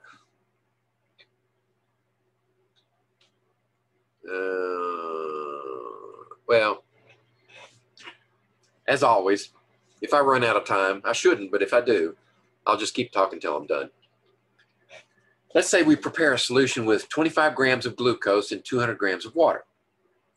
We know the molar mass of glucose. What's the boiling point of the resulting solution? Right, so the question is, what's the boiling point of the solution? So how do we get that? Well, we get the boiling point of the pure solvent plus the boiling point elevation.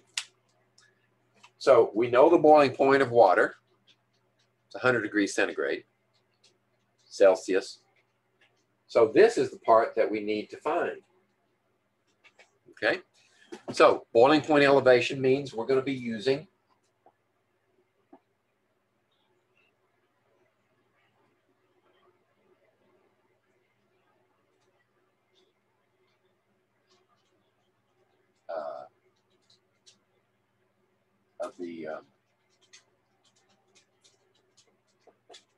there we go. So in order to calculate that, we need this. We also need this, which I don't have on this slide, do I?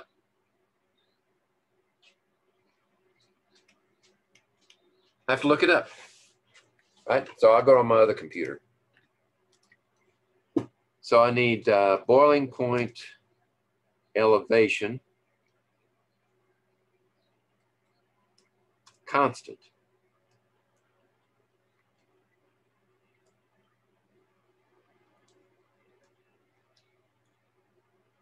For water.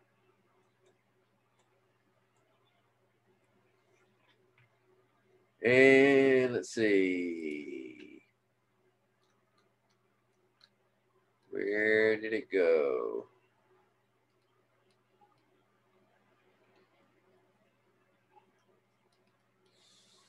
It's not there. Let's back up.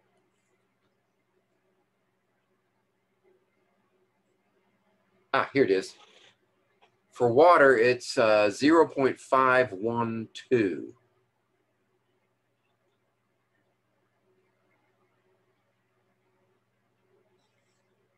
Yeah, 0.512. Now, what are the units of measure on that? Well, we need to have degrees Celsius equal on both sides, so that one has to be in the numerator, right? And we need to cancel molality. So molality needs to be in the denominator. Okay? So what's the molality of our solution? Well, let's see, we've got 25 grams of glucose. So how many moles is that?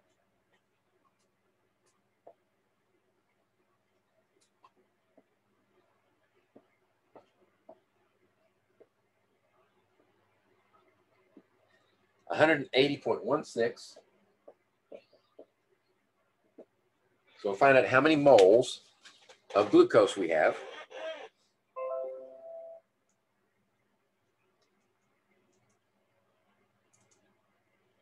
.1388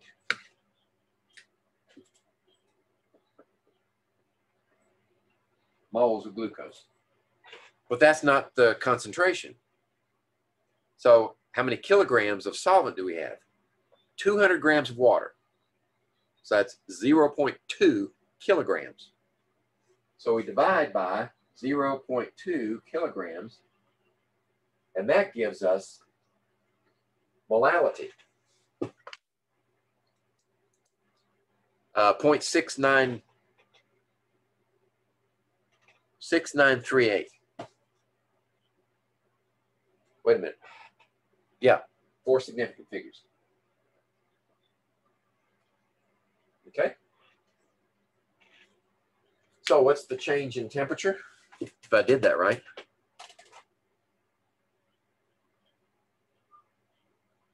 Yeah. Divided by 0.2.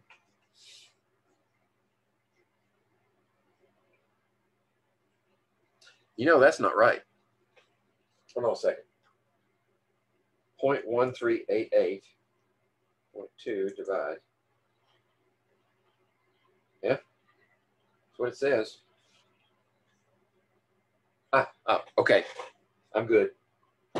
Now we multiply 0.6938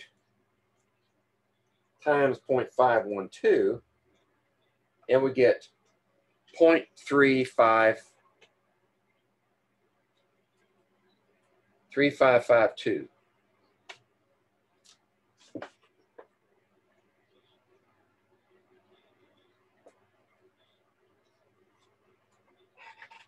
Okay.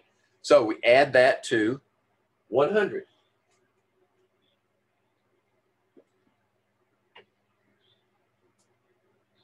Which is equal to 100.3, well, keep them all. 100.3552. Let's see, I think they rounded it off. 0.35. Okay, so if we round ours off, it's 0.36. That's because I kept all of my significant figures that I was allowed, and they probably rounded somewhere in between. Okay, so there's a calculation. Sometimes, let's go back just for a second and look at the constant.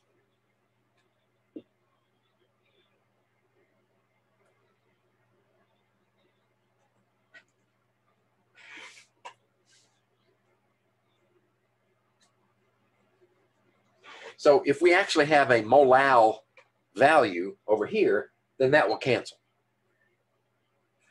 But if we have, instead of the molal calculation, we have, let's see, moles of solute per 0.200 kilograms. Isn't that it? Yeah. Then they won't cancel. So we need to know what is molal. So let's substitute in here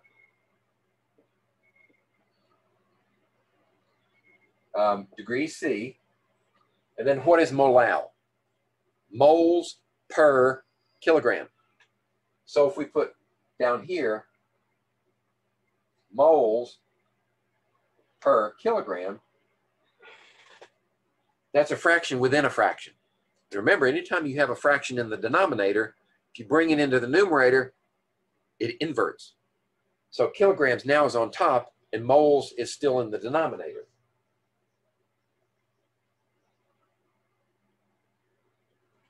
There we go.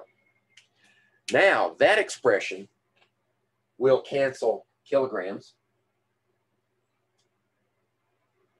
and leave us with moles degrees centigrade.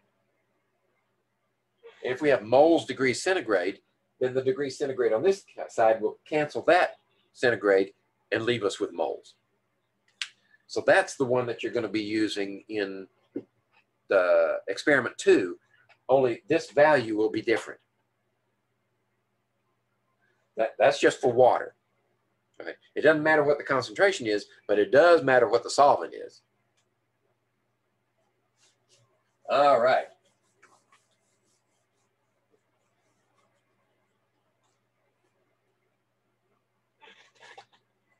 Okay. My board is there. My board's walking. Now, suppose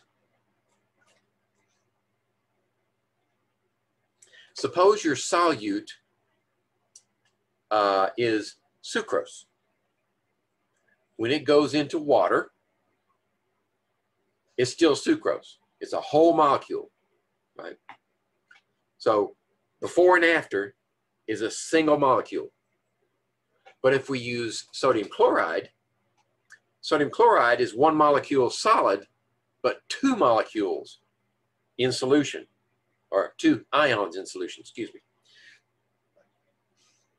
That changes the molal concentration of sodium chloride.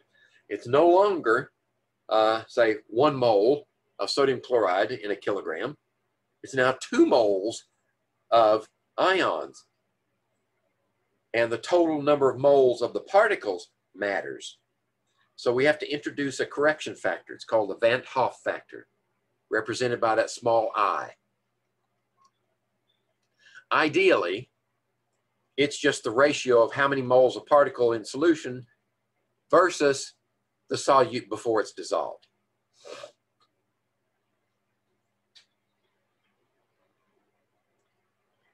So if that happens, like sodium chloride, I would be 2, because you get 2 ions for every 1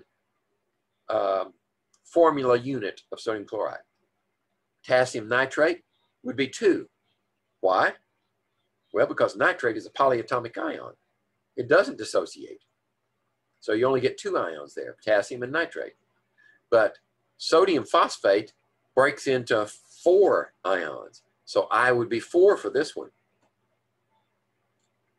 Now that's the ideal situation, and will closely approximate reality, particularly if the solution is dilute.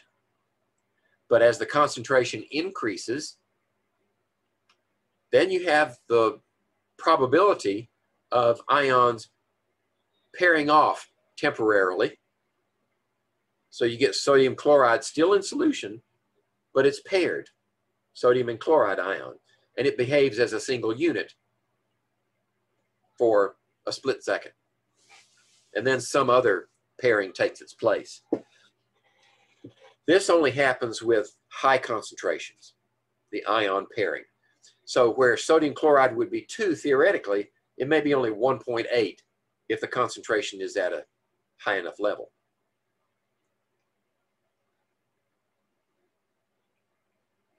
And that has to be determined experimentally.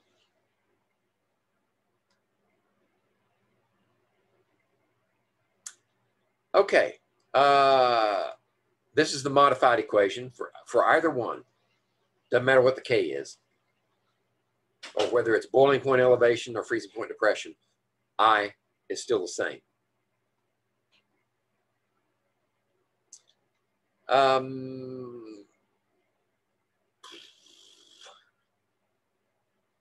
Let's see, do I work? I think I worked this one out. So we're given 20 grams of sucrose and, oh, no, now this is tricky. You're given 20 grams of sucrose and sodium chloride mixture. So you don't know how much of each one there is. The freezing point of this solution is found to be minus 0.426. So what's the freezing point depression? 0.426 degrees centigrade.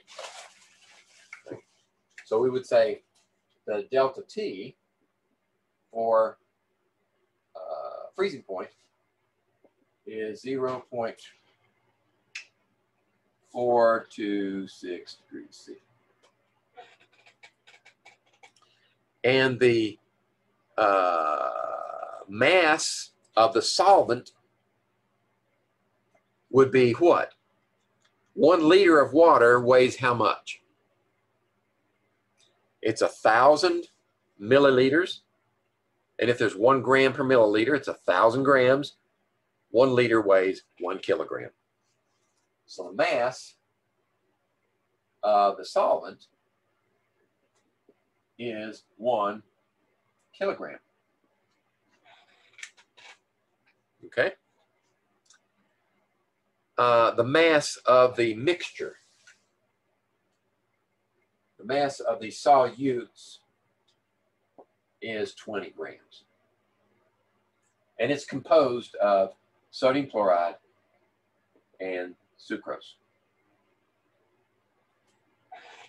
Okay.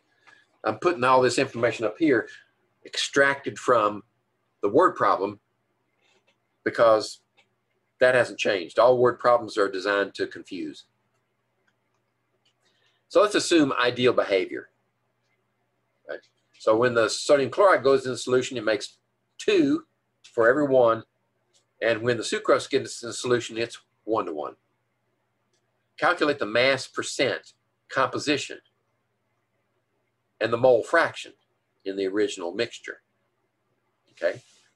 Sounds like a lot. It has to be broken down methodically. So there's the information we need. What's our approach? Okay, here's the information. Okay, I kept the sign here because of the freezing point depression. Maybe that's needed, maybe it's not. Let's see. So, what do we know about the solution, about the mixture? Well, the mixture is composed of 2 components. So if we know the mass of one, we know the mass of the other. So if we let one of them be X, then the mass of the other one would be 20 minus X. Okay? So we let sucrose in this case be X. And the mass of sodium chloride then will be 20 minus X. All right? The molar mass of sucrose is 342.34 grams per mole. So if we want to know the number of moles of sucrose,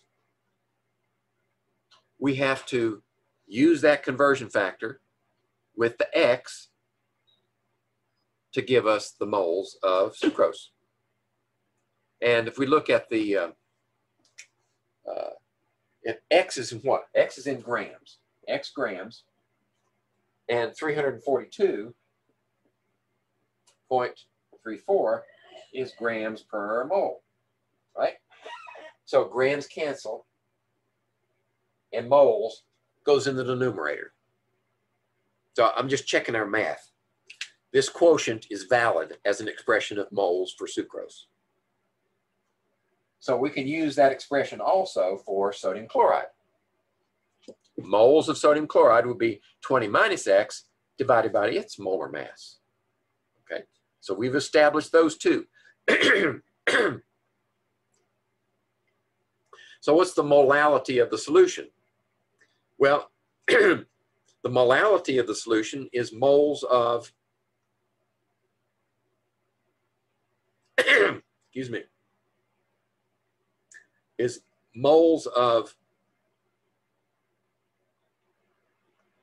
sodium chloride plus the moles of sucrose divided by a kilogram. I've got a question rattling around in the back of my head.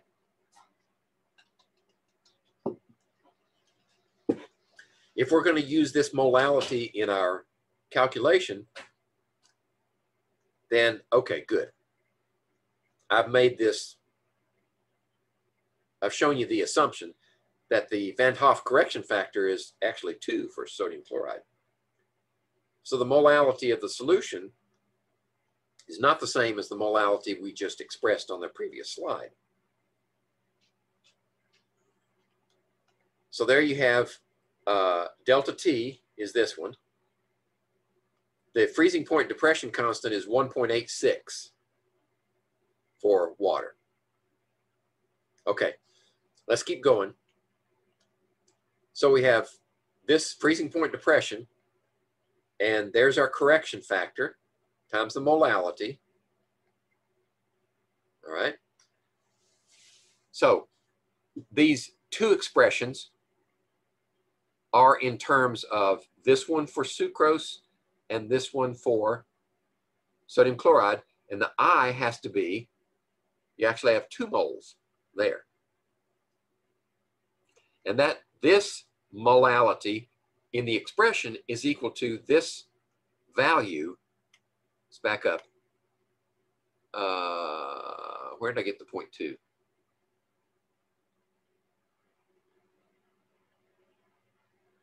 Hold on a second. I times M. Oh. I skipped a step. If we solve for IM, what is this? This is that divided into this. 0.426 divided by 1.86 is 0.2290. Okay? And I threw myself for a second.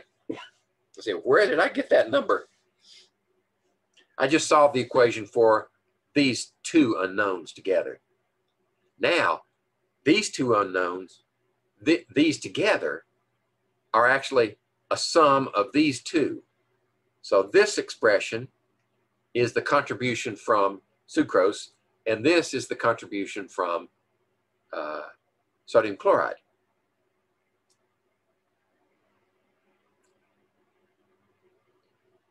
Because this molality is the expression of that one, and this molality is the expression of that one. So now we just solve it for X, right? And eventually we get down to this point where, and we go to the next slide. So once we follow all the calculations through to the end, X ends up to be 14.55 grams of sucrose. Then sodium chloride is the other, and we calculate the mass percent, right, for each one. So those are the mass percents for each of the sucrose and the sodium chloride. And it also asks us for mole fraction, did it not? So we just take the mass, this for sucrose, divide it by the number of moles total. So we have to do individual calculations for each of the components. And that's the mole fraction of sucrose. So if that's the mole fraction of sucrose, wait a minute, did it ask us for the mole fraction of sodium chloride? Let's go back at the problem. No, it just asked for sucrose. So that's why we stopped at sucrose, because it only asked for that one. What we would do for sodium chloride was we would just take this one out and duplicate this one up here and do a similar calculation for sodium chloride. Okay. Okay, we got time. So if you're, oh, did I get somebody else showing up?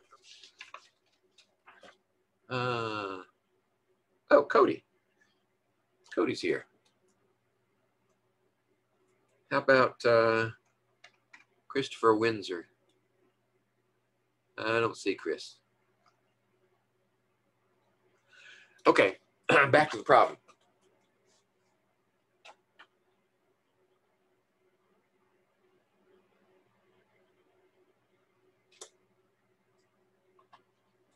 This problem, actually, this problem can only be solved if we use a colligative property that we haven't discussed yet. So the problem is we have a plant cell that has a concentration of 0.25 molal. And you put it in an aqueous solution with a freezing point of 0.246. Okay, we can solve this one. Yeah, 0.246 freezing point depression. Will the cell shrivel up, explode, or do nothing? Which means what we need to do is say, what's the concentration of the solution surrounding the cell? If it's equal to 0.25 molal, then it'll do nothing, right? Based on semi-permeable membrane behavior. Water will move through a semi-permeable membrane, which is the cell wall, the cell membrane. And if we find out that the concentration outside the cell is greater than 0.25, then the cell will shrivel. And if the concentration of solute outside the cell is less, then water will move into the cell and the cell will explode. So really all we need to do is find out what is the molality of the solution and compare it to the molality inside the cell. Okay. So these are the calculations, the same freezing point depression constant for water. And we do the calculation and find out that the molality outside the cell is 0.132, which is less than inside the cell, which means the cell will absorb water through its membrane and explode.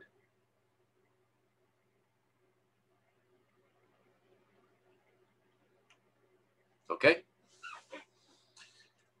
Now we can quantify the pressure that's being developed in that cell. What is, it's called osmotic pressure.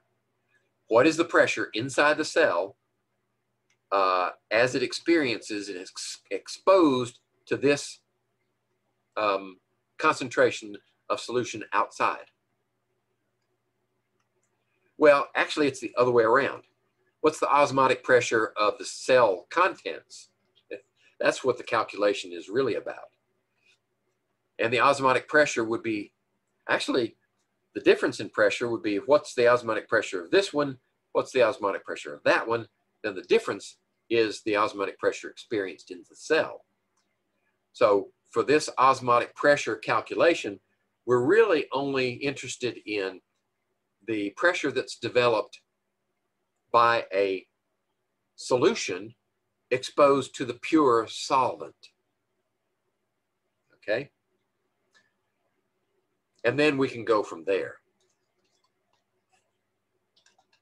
So that expression is, this pressure is equal to the molarity, right? It's temperature independent, so we can use molarity. This R value, which is the universal gas constant, and temperature, right? So let's check out our units first. This is pi, right?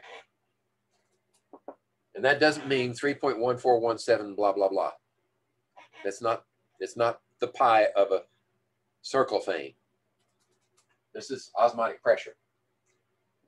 Molarity, gas constant, and what's the temperature? Oh, wait a minute. It's not temperature independent. So why are we using, oh, I got it. I got your answer right here. What are the units of measure for R? If this is atmospheres, R has to be liter atmospheres per mole K. Okay, if temperature is in K, temperature is canceled before it gets to molarity. So we've already taken temperature into account on this side of the equation, so we can use molarity. Okay? And then this is like moles per liter. So now liters cancel and moles cancel, and all we got left is atmospheres. So that's the osmotic pressure of the solution when it's in contact with the pure solvent through a semi-permeable membrane. What does that look like? Here's an example. So here's the membrane. Remember, semi-permeable means the only thing that can pass through the membrane is water in this solution. In reality, gases will pass also. But we've designed the membrane in such a way that only water will pass. So anything that's dissolved in the solution can't get back through the membrane. It's just water that will pass. So why does water want to go into the solution?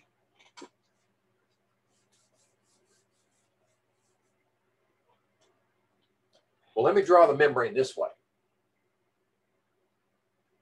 There's our membrane, and it's semi-permeable. Okay? Which means that only water can pass. So if we have pure solvent over here, and we have water plus solutes over here,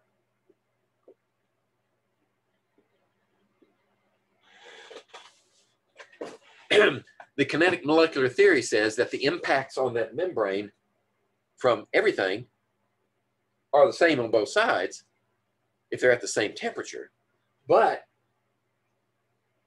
it'll only pass water. So the only time that an impact will cause water to go through them is there are fewer impacts on this side and more impacts on that side because we've got solute in the way. So what's happening? Well, we're trying to establish an equilibrium. And this tends to be going that way, this goes that way, and more water is going this way than that way. Okay? So how does that develop a pressure? Well, if we add pressure to this side, we can increase the number of impacts of water over here. We increase the pressure on this side until we get the same flow, water backwards and forwards. That amount of pressure will equilibrate the system. And that pressure is the osmotic pressure. That's one way to do it. Artificially just add pressure. The other way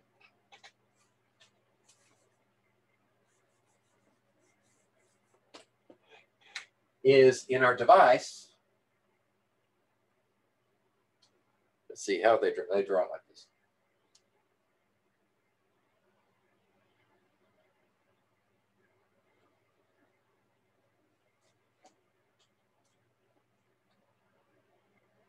There we go. So we've got a solution in here, and let's say we've got water out here, and we've got our solution in here.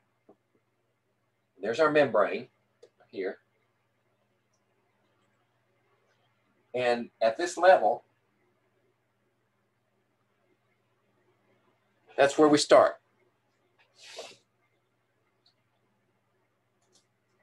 Just for convenience.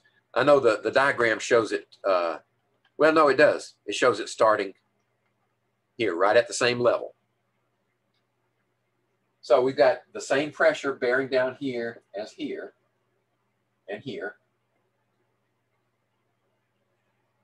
But as water moves in here, because it can only go one direction, then this level starts to rise. It keeps rising. So what are you developing here? A difference in mass above the level of water, which applies a force, right? This is an unbalanced force because of this mass of the solution. So this solution rises and it continues to add more pressure to that. And it balances this pressure. And as soon as this pressure, again, balances that pressure, and it feels it across this membrane. Once those two pressures are equal, then it stops moving. And when it stops moving, that difference is the osmotic pressure. Now, if it's a dilute solution, aqueous solution, then you can roughly take the density of that solution as 1 and calculate the height and the size of the cylinder and do some calculations and find out what is the pressure there. Right? But if you have this connected to a manometer and it's measuring pressure in millimeters of mercury, you can measure directly what is the osmotic pressure.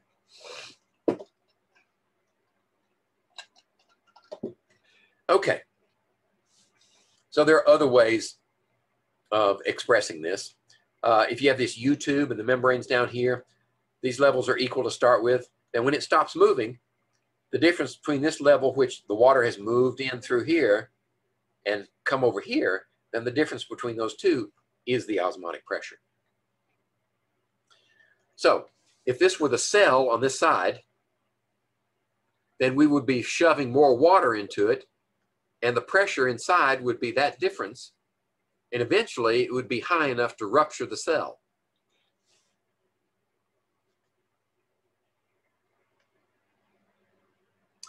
Okay, osmotic pressure is a similar situation to the colligative properties of freezing point depression, boiling point elevation.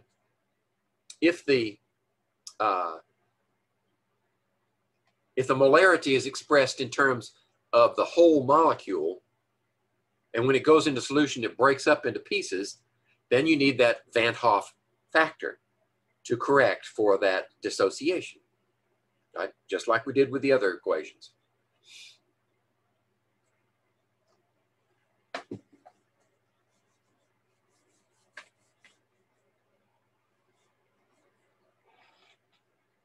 Now, how would we calculate the molar mass using osmotic pressure?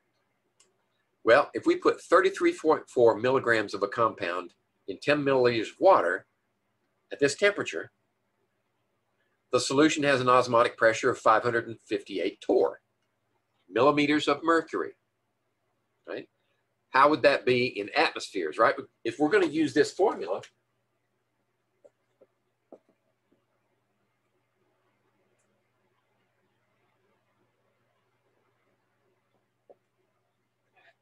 and if it needs a correction factor, if we're going to use that formula, the pressure has to be in atmospheres. So we take 558 divided by what? 760.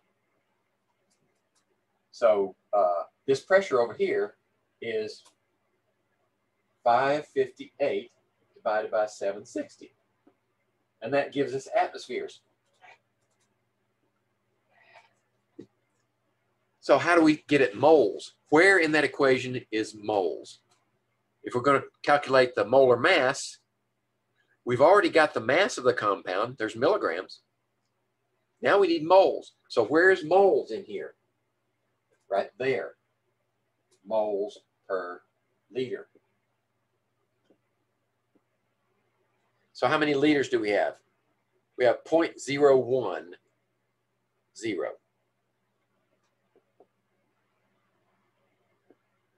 Right here. And then we have R.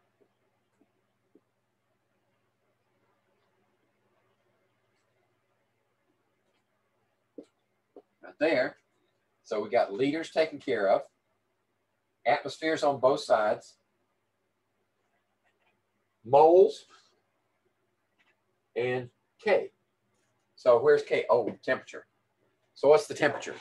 25. So what's that in K? 25 plus 273, 298.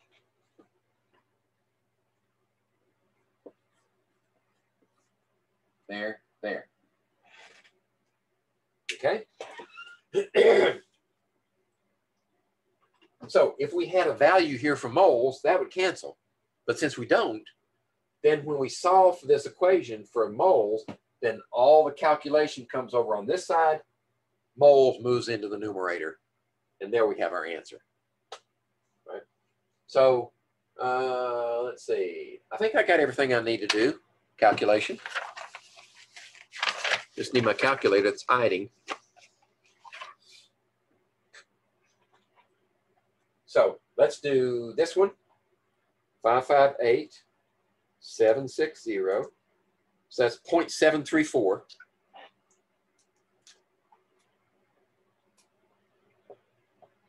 Atmospheres.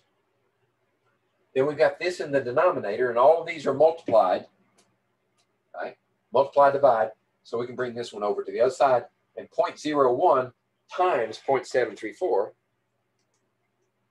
Right?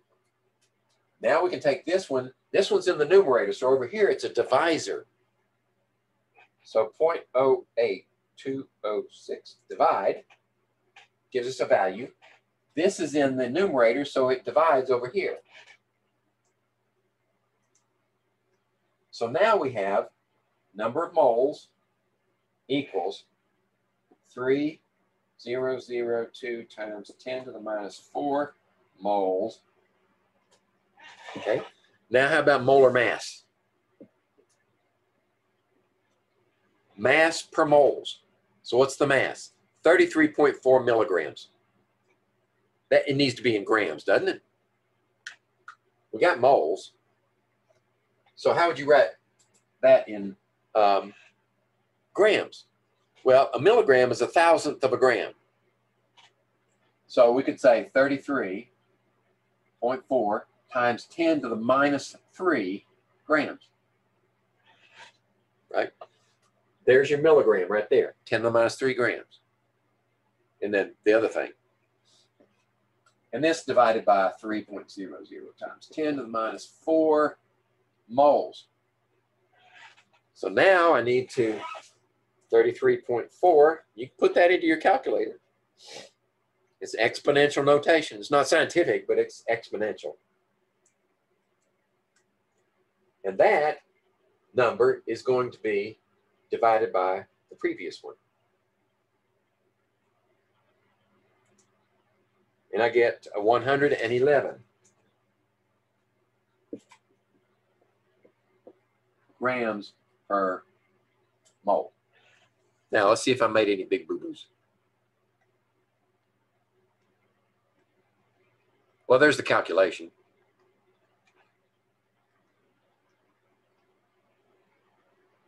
Close. They probably rounded a lot. And I didn't round so much. But the method is the same. Let's see. We got a different number of moles, right? So let's see if I can figure out. Okay, there. 298, that's right. 0.01. Okay, so they're saying moles per liter, and then we multiply it by liters. So that's liters. Okay. I'll go with that. All right, so one of the last discussions we have is what's a colloid? Well, I like to think of colloids as imitation solutions. A colloid is characterized by the particle size of the, and I put this in quotes, the particle size of the solute is very small. It's not really a solute because it's not a solution.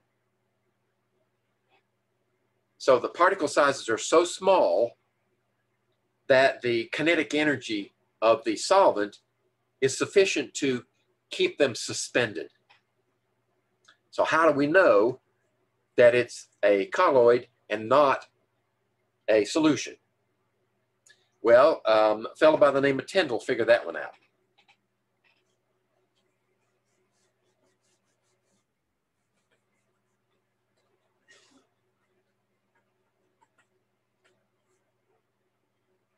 If memory serves, Tyndall was an English scientist.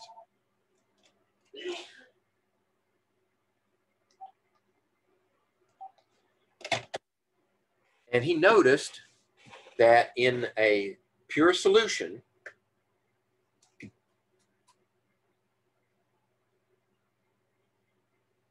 so there's our solution, and it's in a glass beaker so light can pass through it. If he shines a light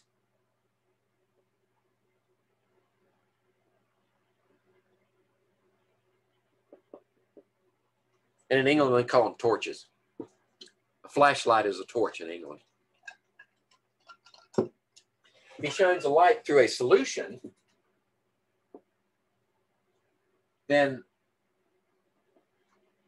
he can see the light beam on the other side, but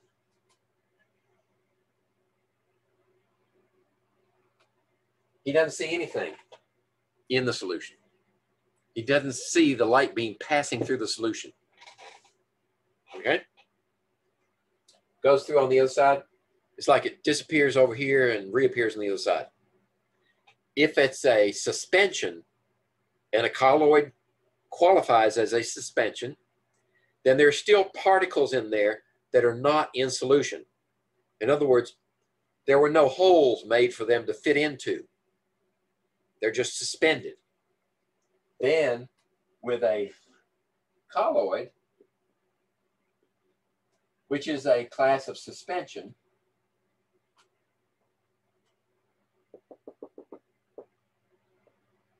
you can see the light beam passing through the solution. That's the Tyndall effect. Why? Because these particles are scattering the light beam in all directions, and you can see the light beam now. But in a solution, there's no scattering. Okay, we're going to use this effect in lab exercise number 5, where we form the complex ion with silver and ammonia, and we titrate it with chloride. So remember, when silver and chlorine get together, they're insoluble, correct? Well, that is, unless they have some ammonia in there. But you can see the formation of the silver chloride, very, very, very fine particle size.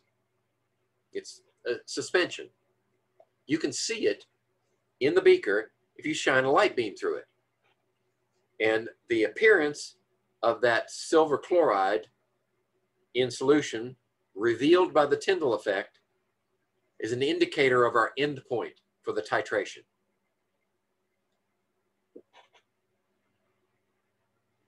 Okay, so what are some practical colloids? Does anybody here like Jell-O? Eat Jell-O. You're eating a colloid. Gelatin is a protein that does not dissolve in water, but it is a suspended in water, primarily because the molecules are too big. I mean, they're really small, but they're too big to be dissolved. There are various types of colloids, and it depends on, see, notice here, we're not talking about solvent and solute anymore. We're talking about the dispersing medium, which would be analogous to the solvent, and the dispersed substance, which would be analogous to the solute. If you put a gas suspended into a liquid, you get an aerosol, or a gas in a solid is also an aerosol. A liquid in a gas is a foam. Excuse me. I got that the other way around. Pardon me. Liquid suspended in a gas is an aerosol. Solid suspended in a gas is an aerosol. A gas suspended in a liquid is a foam. like whipped cream, soap suds. A liquid in a liquid is an emulsion. So when you, I don't know if you've ever made mayonnaise yourself, but when you add the egg to vinegar and let's see, oil, the egg acts as an emulsifying agent. It helps keep the oil suspended in small particle sizes. Paints, solid and a liquid. It's called a sol. A solid foam is a gas and a solid, like polystyrene or marshmallows. Let's see, there's some others also. I think the ceramic tiles on the space shuttle were also a solid foam. They had gas suspended in a solid. They're very light, and they don't transfer heat from the outside into the shuttle, so they have very good insulating qualities. Butter and cheese is a liquid in a solid. And ruby glass, believe it or not, is a colloid of a solid in a solid. Okay, so for certain types of colloids, you can cause the dispersed part of the colloid to come out of its suspended state. And what that basically you do is you make the size of the particles bigger. They coagulate, they join together, and now they're too big to be suspended, so they drop out.